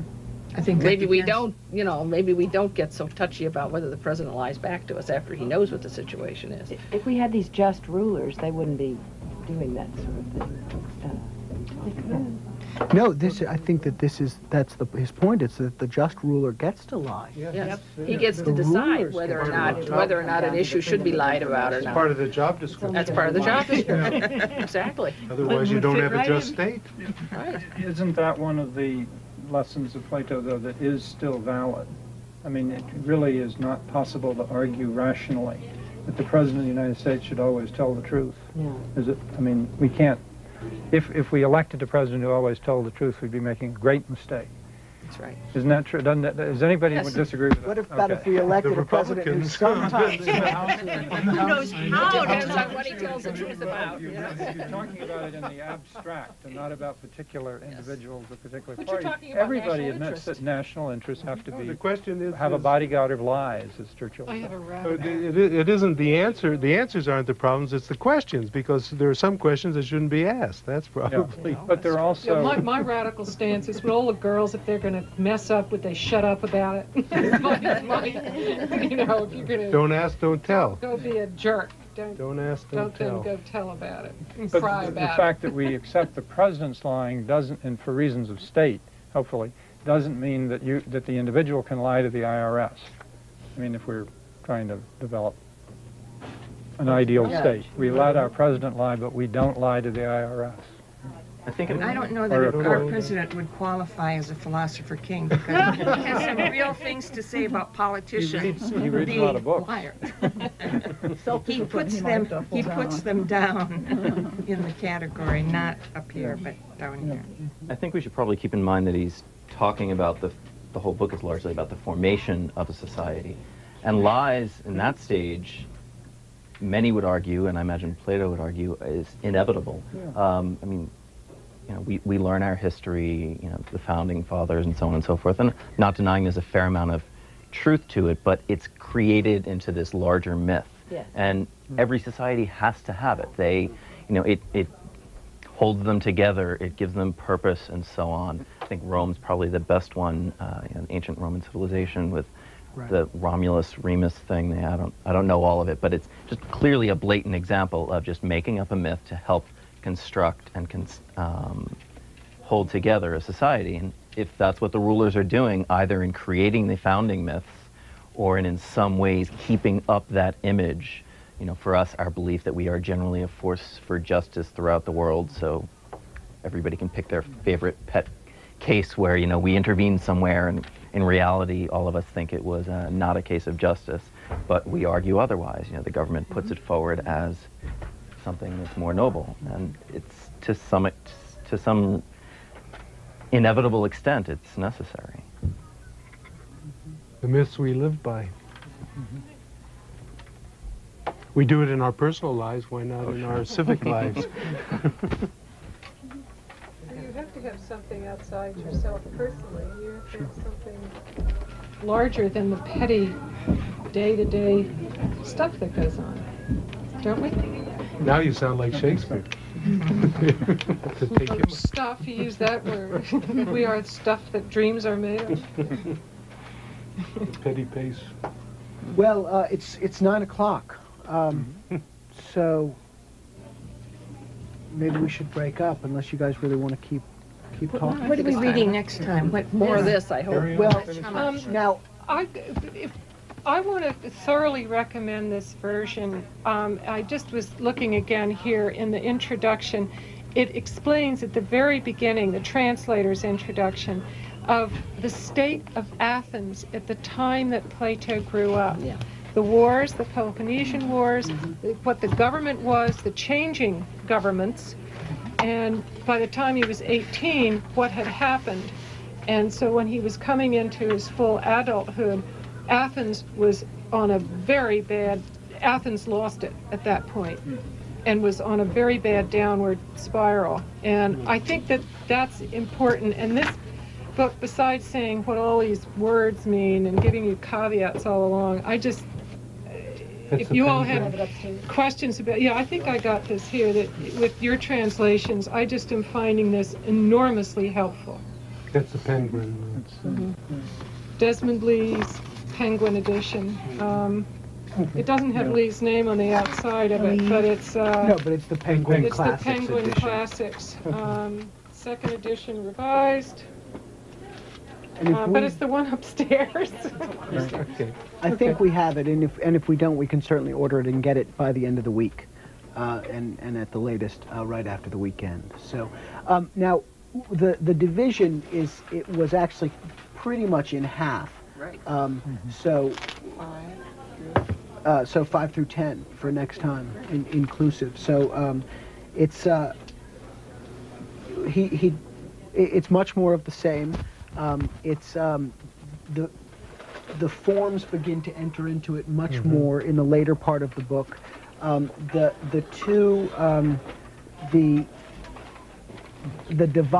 There are two allegories of reality presented by Plato. One, very briefly, it's important, it's not very famous, it's called the divided line. And then the other, right after the divided line, the next book begins with the allegory of the cave, which is arguably the most famous bit of Plato. But then he takes up in book 10 again the idea of reality and representations of reality. And he's got some, I think, some startling things to say. The Platonic ideal comes up as something that in itself is so important to him that he's willing to throw things like, say, poetry out, art out, in favor of this, or maybe not. I mean, you see what you think. That's kind of how it struck me. So it is an interesting, and interestingly, the city kind of tails off, and the last several books aren't very concerned with it. So, what do we do for September? Now we'll continue our discussion about Plato's Republic with Professor Stanley Rosen of Boston University. Mr. Rosen has written 13 books, and 3 of them are about Plato's dialogues. This interview is about 45 minutes long. Right. Since it's the first Tuesday of the month. Professor Stanley Rosen, who is in Boston and teaches at Boston University, any quick reaction to this idea of a book group sitting around talking about Plato's Republic? My quick reaction is that this might sound a bit flowery or rhetorical, but I think it's a wonderful testimonial to the democracy that people can do this kind of thing without the kind of sophisticated education and background that one would see in equivalent groups in some European countries. I sort of was impressed by it. I mean, obviously some of the responses were very naive. But many of the people who participated, I think, perceived real difficulties and brought up interesting objections to what they took to be Plato's argument. Where I think they went wrong is in taking the work too seriously. That is to say, they didn't treat it as a work of art and one in which a variety of points of view are being presented in ways that are going to be meaningful differently for different kinds of people. They took it as a kind of monolithic argument, something like an essay on civics that they might have been assigned in high school, saying the same thing to everyone and meaning everything that it says to be taken quite literally. Now, that's the wrong approach to the Platonic dialogue. I mean, to read that dialogue you have to approach it more in the way that one might approach a play by Shakespeare. But with that said, I thought that there were some very shrewd points made. I was impressed by it. Let me go over a number of questions that I asked you earlier, because people often come to this network at different times and may not have heard of earlier discussion. Certainly. Who was Plato? Plato was as I said before, the real founder of the Western European philosophical tradition, in the sense that he was the first to write a body of work which we believe ourselves to have in its entirety, and which lays out the broad subject matters of philosophy for the first time. When did he live? He lived in the 5th and 4th centuries, born in 428 and died in 348 BC. So he's 2,500 years ago or so. That's right, that's right. How did we get to know him in the first place? Where did he come from? I mean, in other words, He's an Athenian.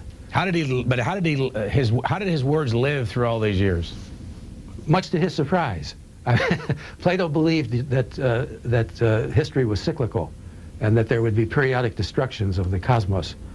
I don't think he thought that his books would be read, you know, for more than a few hundred years. As it happens, they were preserved in the library in Alexandria, and we're not in touch with the complete history, you know, of the manuscript tradition. And the study of that is a specialty in itself, not mine. Well, our knowledge, our direct knowledge of the text goes back to approximately the 8th century A.D., the oldest manuscripts in Paris and Venice, places of that sort. So we've had a continuous knowledge of Plato from those manuscripts, and an indirect knowledge of Plato in discussions by people who studied him, exactly as my students study philosophers in the university. Do you have any idea how many students you've taught over the last 43 years? I know I've turned out about 40 or so, I don't want to exaggerate, on national television, something like 40 PhDs who are now, most of them, you know, teaching and so on elsewhere. Hundreds and hundreds, probably close to 5,000 undergraduate students. I really have lost track. Let's just say 5,000 is not an unreasonable number.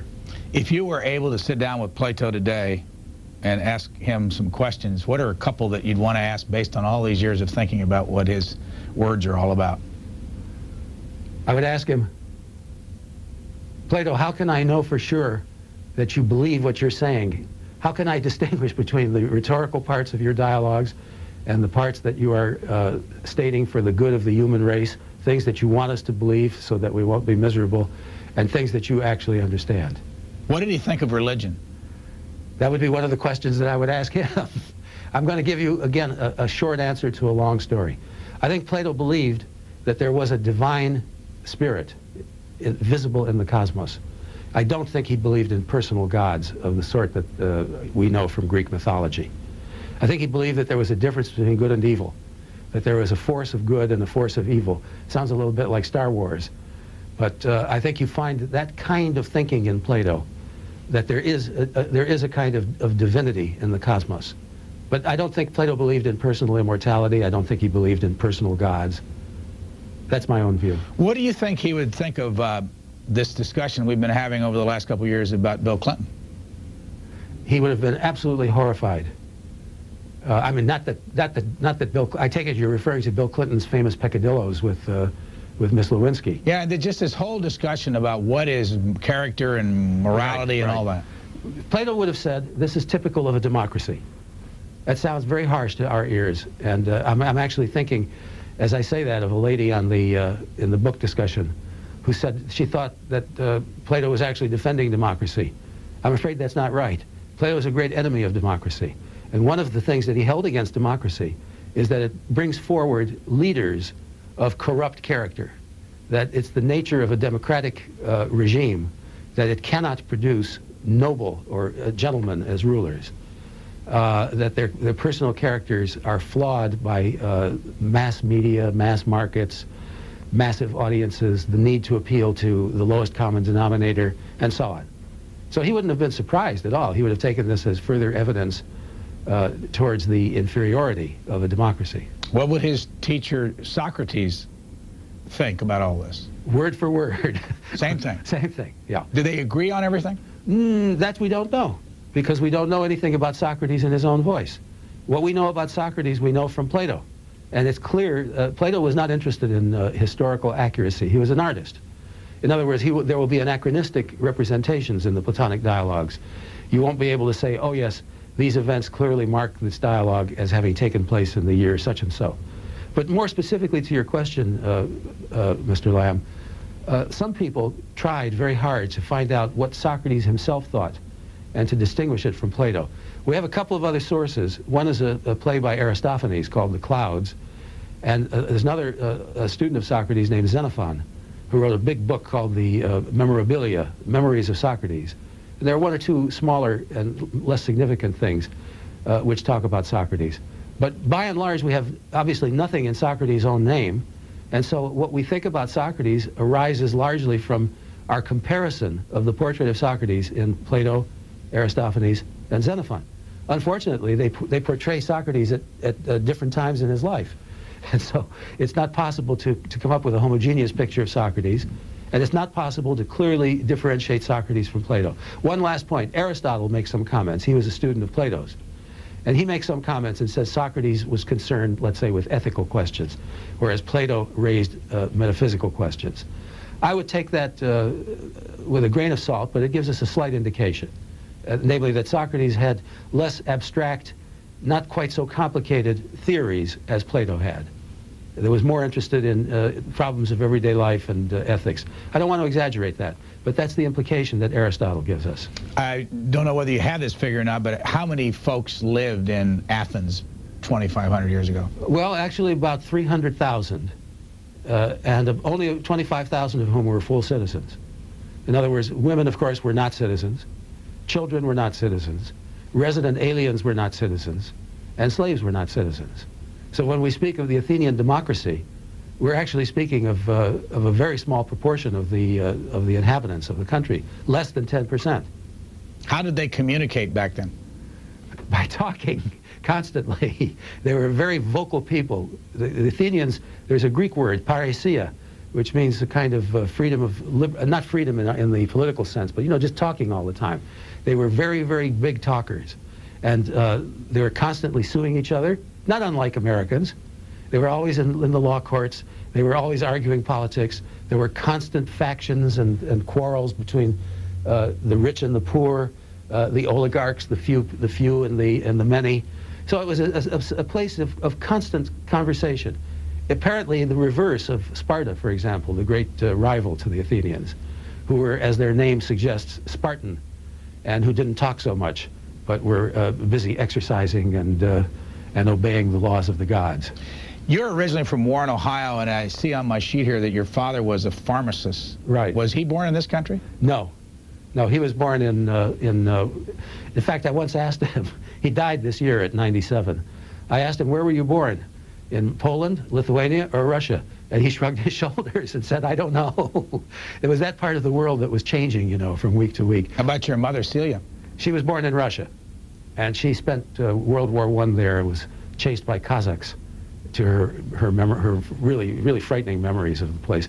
My father remembers Russia, let's call it, idyllically, because he left before World War I, whereas my mother lived through World War I and starved and was persecuted for being Jewish, and just in general, you know, was in the midst of a very, very bad situation. Well, how does a young man who was born in 1929 like you in Warren, Ohio, go from immigrant parents to the University of Chicago and become a philosopher, teacher, professor? How'd that all happen? Well, that's the famous glory of the United States. I mean, the opportunity here was available. I don't know if I can give you a more specific answer. It's just, I can tell you this. I was deeply influenced by my grandfather, my maternal grandfather, who was an Orthodox Jew and a man who obeyed the laws as literally as was humanly possible, and who got up every morning at 6 o'clock to strap on the phylacteries and the prayer shawl and to pray. And I, as a little boy of 5 or 6, you know, would sort of wake up, and he wouldn't even know I was watching him. And I would watch him do these prayers. And he just impressed me tremendously. And I'm certain that he was the initial influence on me. He sort of turned me from the frivolous youth that my nature wanted me to be to the more serious professor of philosophy that love for my grandfather, and of course for other people, turned me into. How many books have you written? It's hard to say, because some of them have been, a couple have been revised and some have been reprinted. I guess about 13 or 14. And in general, what kind of books are they? They're books that not many people would want to read. They're philosophical works. My first book was poetry, actually. I began as a poet, and I published a book of poetry when I was about 21. But I was turned around, as they say in the espionage world. You know, there's a Greek word, periagoge, that's used in the Republic, the turning around of the soul.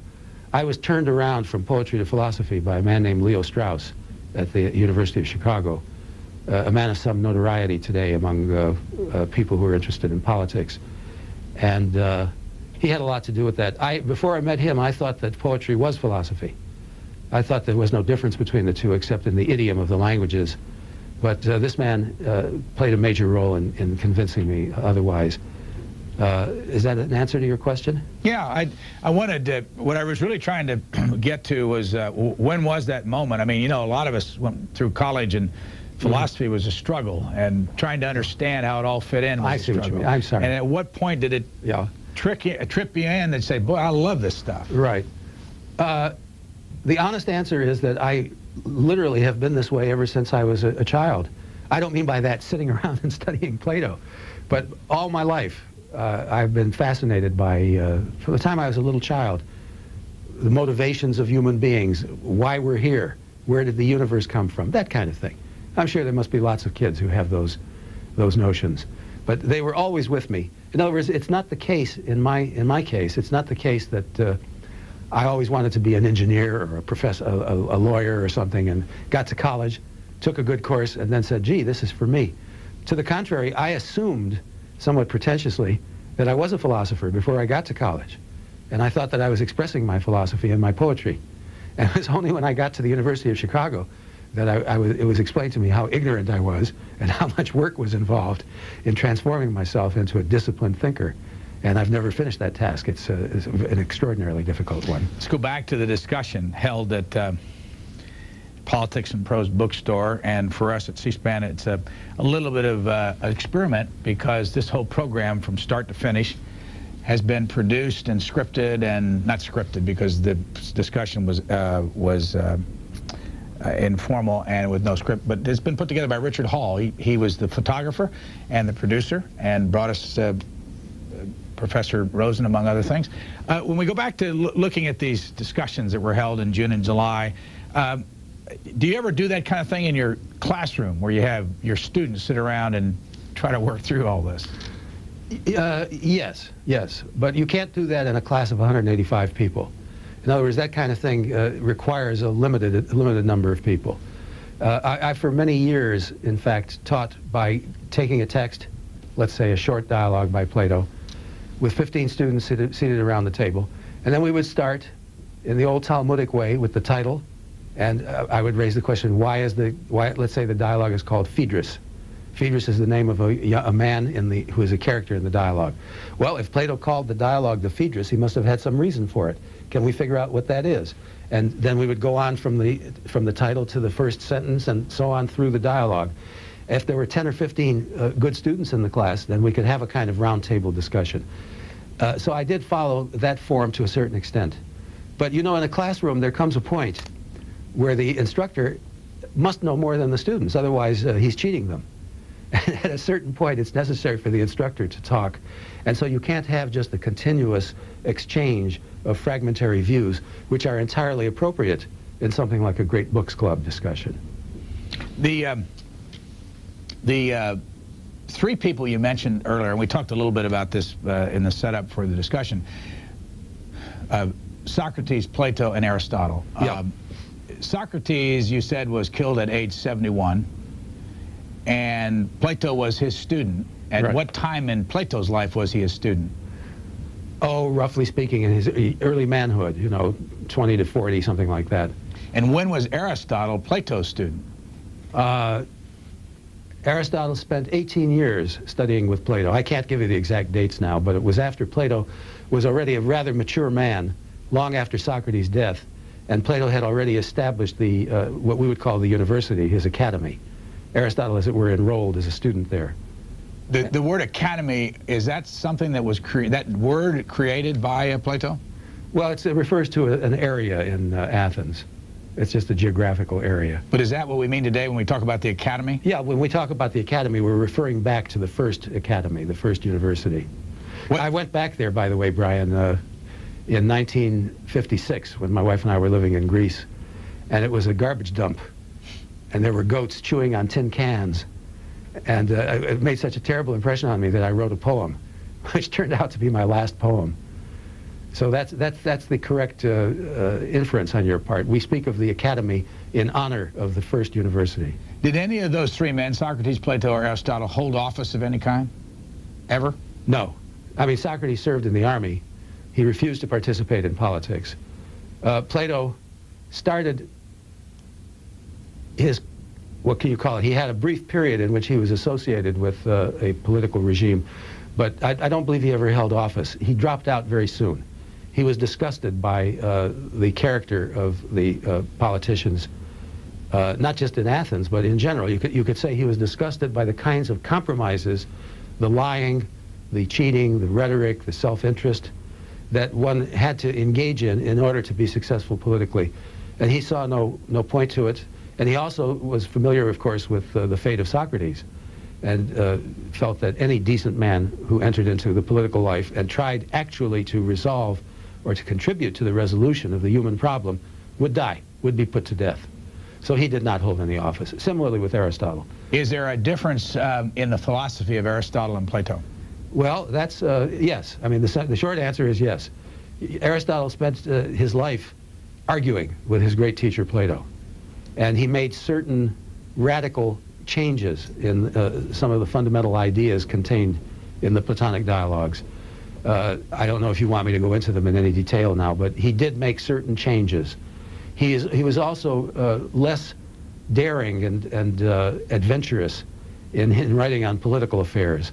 There's nothing like Plato's Republic in Aristotle's corpus, even though he might agree with Plato, you know, on a lot of things.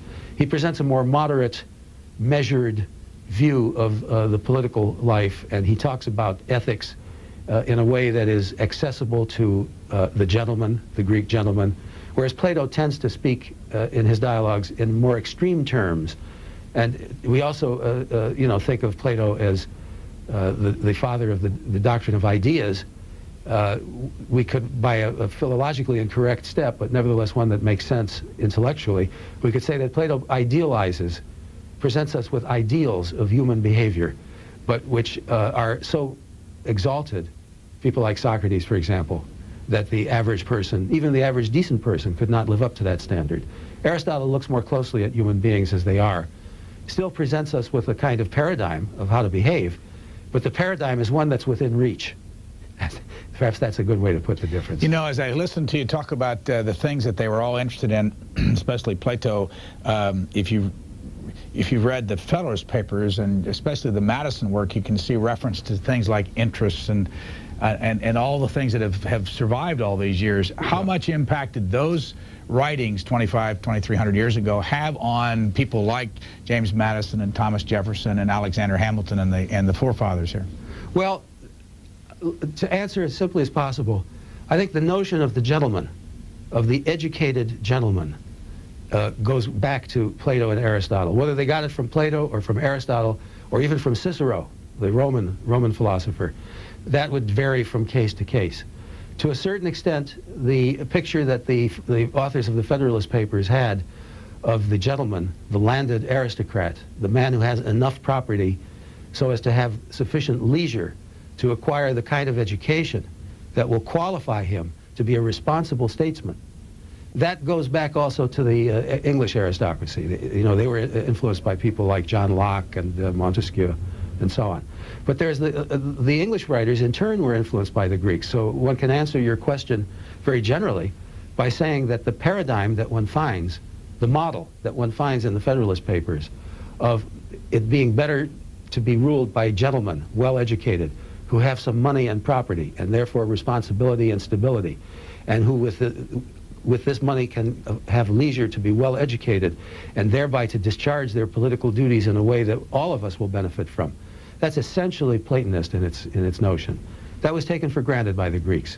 If you're going to rule, you must have virtue. If you're going to be virtuous, you must have been habituated to be virtuous. In order to be habituated to be virtuous, you have to spend your life doing virtuous deeds. And in order to do that, you have to have money.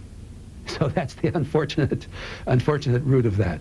Where was the Bible when back in those days, I know it's an obvious, I mean, it's probably an obvious answer, but at what point when they were alive, how far were we away from having the King James Version of the Bible? Are you referring now to the founding fathers of the American? No, I'm referring to you know, the Plato, Aristotle. Well, you know, there's a legend, and I want to emphasize that this is just a legend.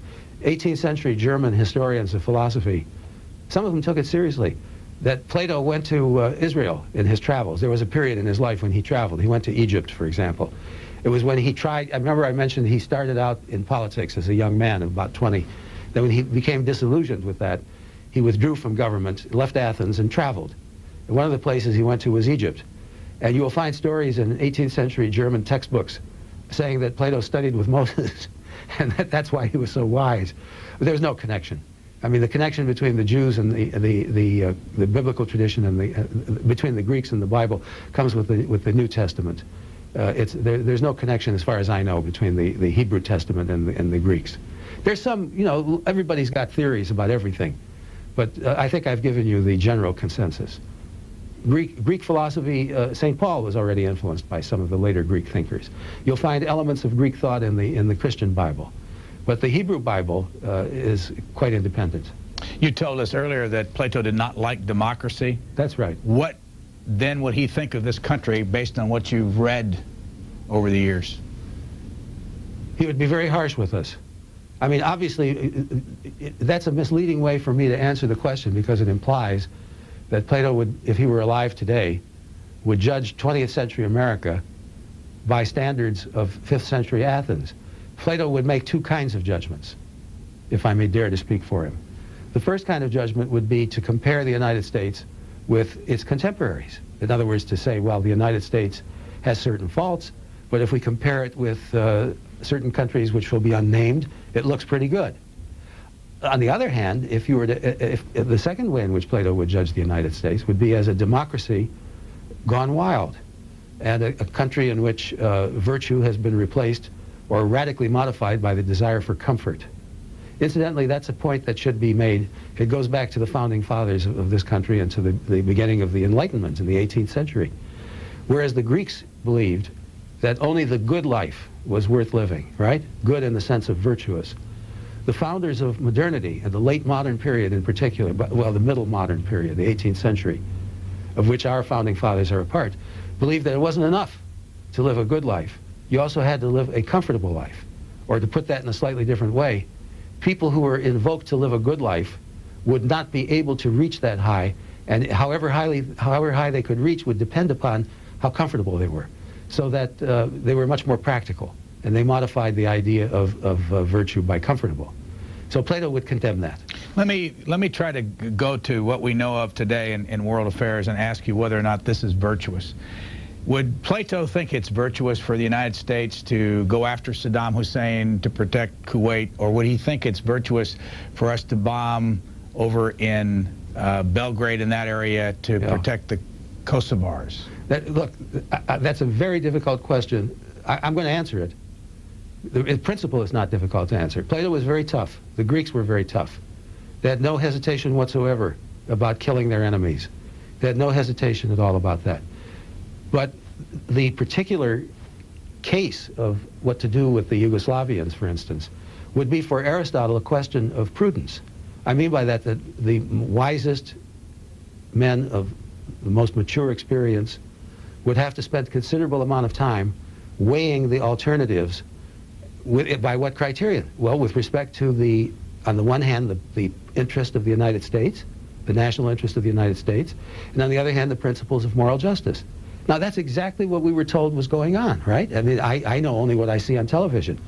And I was told by statesmen and by reporters that there was an agonizing appraisal of this whole Yugoslavian business precisely in those terms. If that's correct, if that's what was actually happening, then that was very much in the spirit of Aristotle, let us say, and by extension of Plato as well. So for every particular political event, one has to be guided not by some abstract principle of virtue. One has to be guided by the knowledge that the good can never be fully implemented, that actual life is so complicated that you will go wrong if you try to force a good principle onto all aspects of the problem, and that you have to simply take the problem apart and try your best to decide the consequences of a variety of actions. So my answer to you is that I can't say what their particular opinion would have been of American policy with respect to the Yugoslavians, but the procedures that we were at least told were being invoked to arrive at that decision, those would have been exactly the procedures that people like Plato and Aristotle would have recommended. There would have been, if I may add one more thing, there would not have been on their part any kind of humanitarian sentimentality about killing innocent people. They were very tough. I don't mean that they were vicious, but they knew that when you go to war, you kill people. And if you're trying to survive, in the long run, it's less humanitarian to worry about casualties. Something that would have been unintelligible to Plato and Aristotle is what I see so frequently on TV these days, namely men in uniforms, military men, generals, saying, we mustn't put our troops in harm's way. That would be unintelligible to Plato. Warriors are supposed to die for the country. You know, I don't mean to sound bloodthirsty to your audience, but you asked me a question to which this is a very, very appropriate reply. That would be unintelligible to them. So that kind of consideration, namely, we mustn't hurt innocent people, that wouldn't be number one on their list. Not because they liked to hurt innocent people, but because if you're not prepared to hurt innocent people, then you run the risk of being destroyed yourself. If you've just joined us, we're talking about Plato and Aristotle and Socrates. Why here on C-SPAN are we doing this? Because this is an attempt at showing you what a classic book group discussion looks like at Politics and Prose bookstore here in Washington, an independent bookstore. And we videotaped through the direction of Richard Hall 2 90-minute discussions held in June and July of this year, 1999. And our guest, Stanley Rosen, is in Boston, and he's helping us try to figure all this out. He's been teaching for 43 years, 5 years at Boston University, and 38 years before that at Penn State. And he, as we said earlier, was graduated from the University of Chicago with a bachelor's and a PhD back in 1955. What was your PhD thesis on? It was on Spinoza's political philosophy. Why did you pick that? Because my professor instructed me to do so. He was not a permissive man.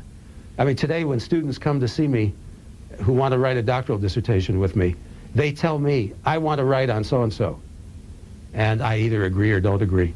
But the man I studied with saw things quite differently, and he assigned topics to his students. And is that Leo Strauss? That's right.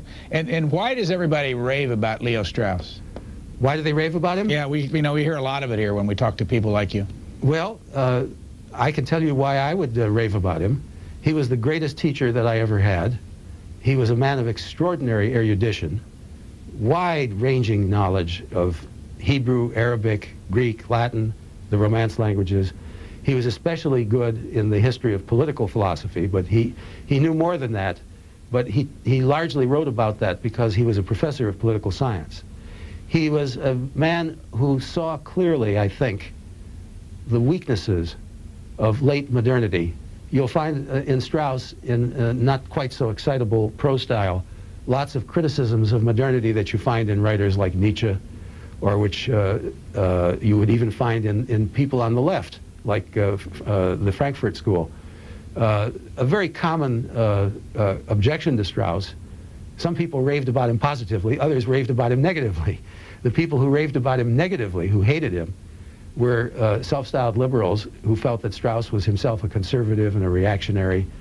Strauss criticized modernity in particular because he believed that relativism, the decline of the moral tradition of the West, loss of belief in the values of the aristocratic culture of Western Europe, all of these things were declining and deteriorating. And he was himself a liberal man in the true sense of the word. He believed in freedom, and he was a great lover of the United States, and he was anything but a fascist and a right-winger, as he sometimes presented to be, caricature of a right-winger. I know these are tricky questions when it comes to politics today versus other days, but let's just say, based on what we think a liberal is today and based on what we think a conservative is, yeah, who would be a conservative's favorite philosopher today and who would be a liberal's favorite philosopher?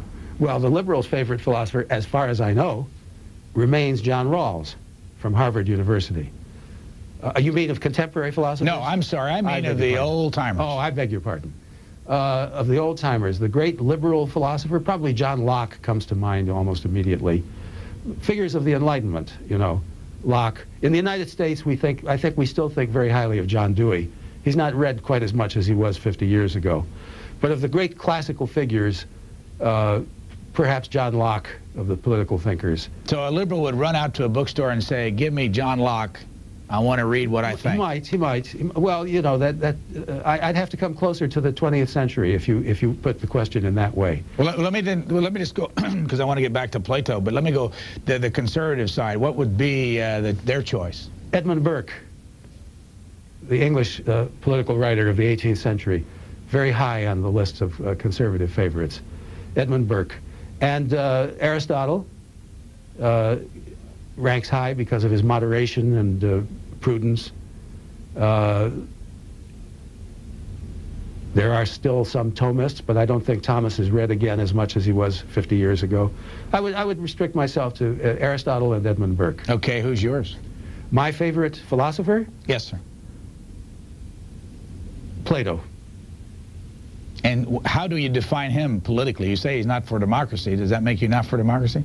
Well, I mean, but don't forget that the word democracy means the rule of the mob. That's another thing that has to be brought out. Plato, one can admire Plato without sharing his political views. One can even share Plato's political principles and see that in order to enact them under real circumstances in the 20th century, one has to be a Democrat. If Plato were alive today, I think he would be on the side of the West. In other words, Western European democracies. I don't want to say he would be an American. That's a little too self-serving. But if he were an American, where would he fit into our political spectrum, or could he? It wouldn't be possible to put him into one place or another. The conservatives would like to claim him for themselves. He would look like I would say he would look like a liberal conservative. You remember Eisenhower used to call himself that, a liberal conservative. A little bit left, a little bit right of center. Plato would certainly be in favor of strong education.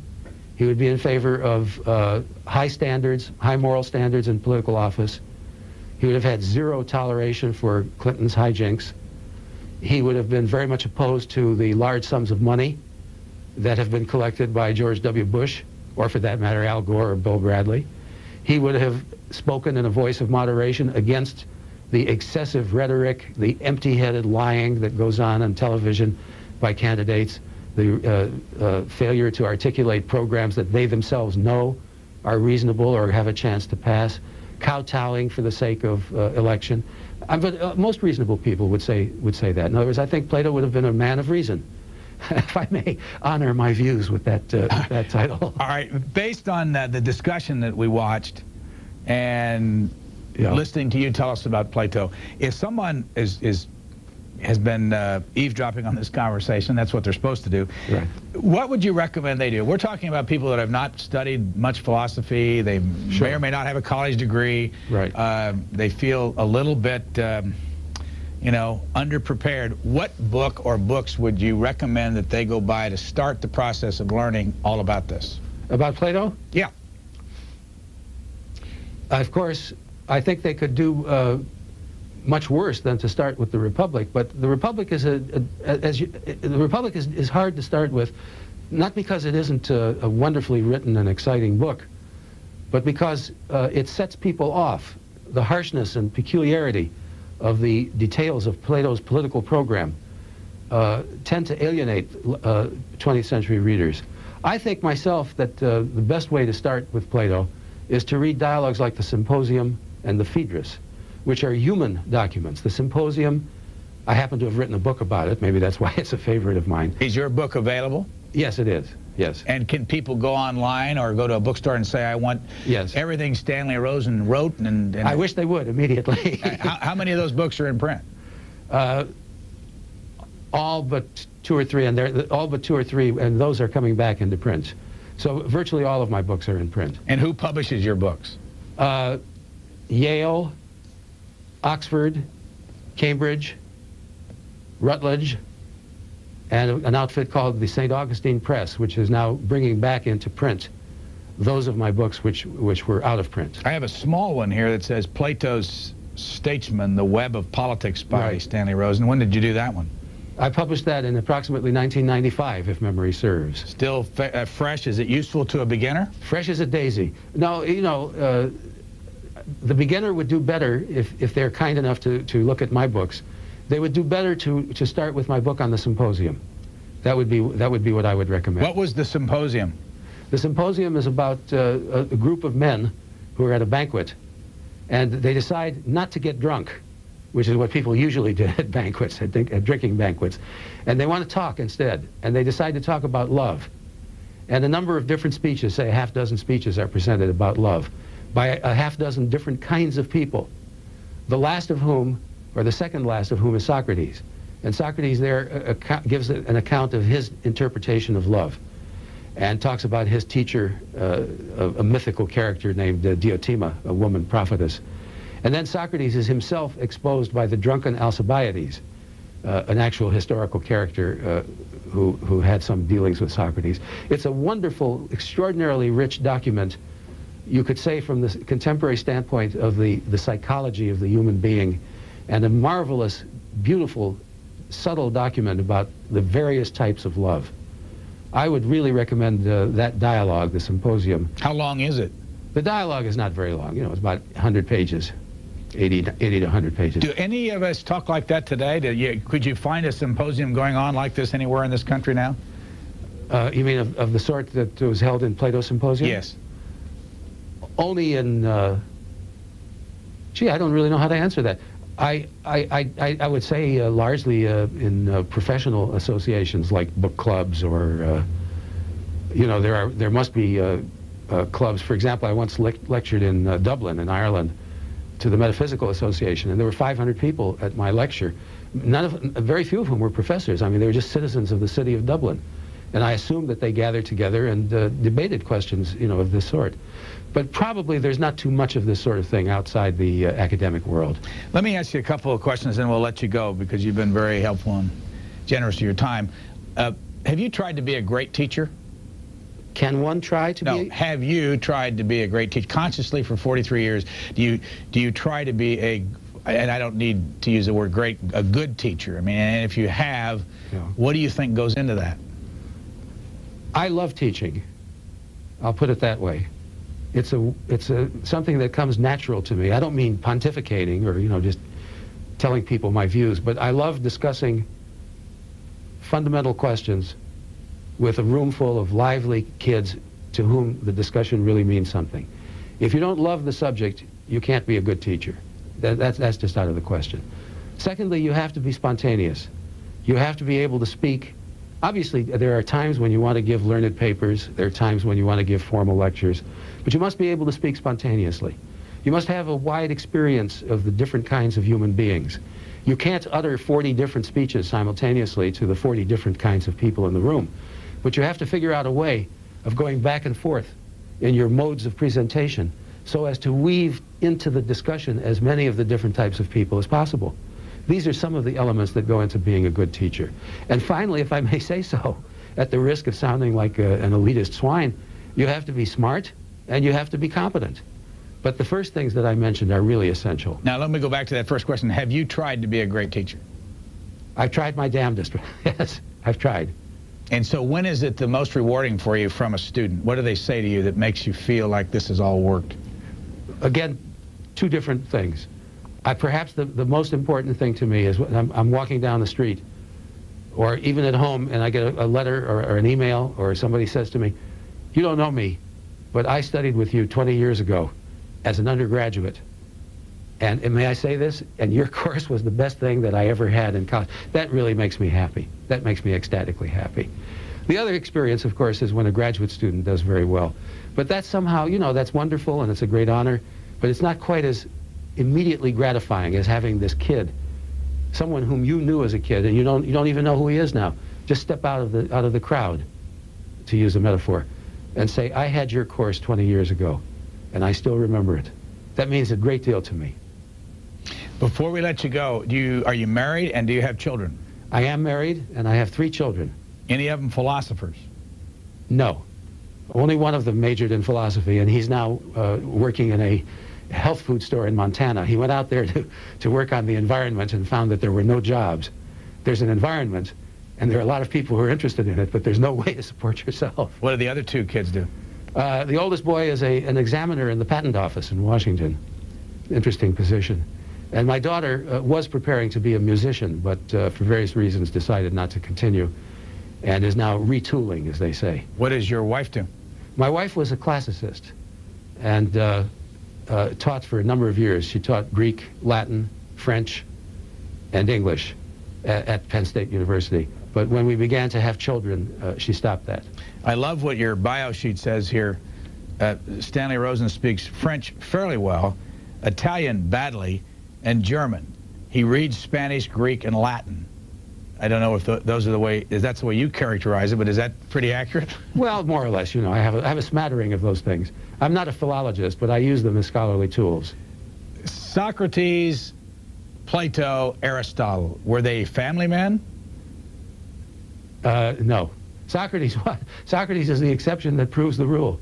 Socrates was married and had children, but his wife was famous for being a shrew and for nagging him, and he was never at home. He was, as we say today, always out with the boys. He was always out talking with his philosophical friends. There's a wonderful scene, either sad or funny, depending upon your own way of looking at things, in a dialogue called The Phaedo, which is about Socrates' death, his last day of life. He's taken the hemlock, and the poison is moving up his body, you know, and he's talking to his friends about the immortality of the soul. And his wife, Xanthippe, is there, and she starts crying. And Socrates says to someone else, "Let someone take her home." Those are Socrates' last words in the presence of his wife. So that'll tell you a little something. Plato was, as far as we know, a bachelor. Aristotle, I frankly don't even know. But they would not be what you call family men. Nietzsche has a wonderful expression, which I will cite in Fear and Trepidation, since the interview is almost over. Nietzsche says a married philosopher is a contradiction in terms. And I won't give a detailed commentary on that statement. When did Nietzsche live? Second half of the 19th century, 1845 to 1900. And where was he from? Nietzsche was a German, Friedrich Nietzsche. In Boston, Professor Stanley Rosen has been our helper here, among other things, to try to figure out all this. Thank you very much, sir, for coming in and explaining to us philosophy and Plato and Aristotle and all the rest. Thank you so much for asking me. I hope it wasn't too tedious. Stanley Rosen has written about 14 books on Plato, Nietzsche, and other philosophers. If you'd like to know more about his works, contact the author by email, srosen@bu.edu.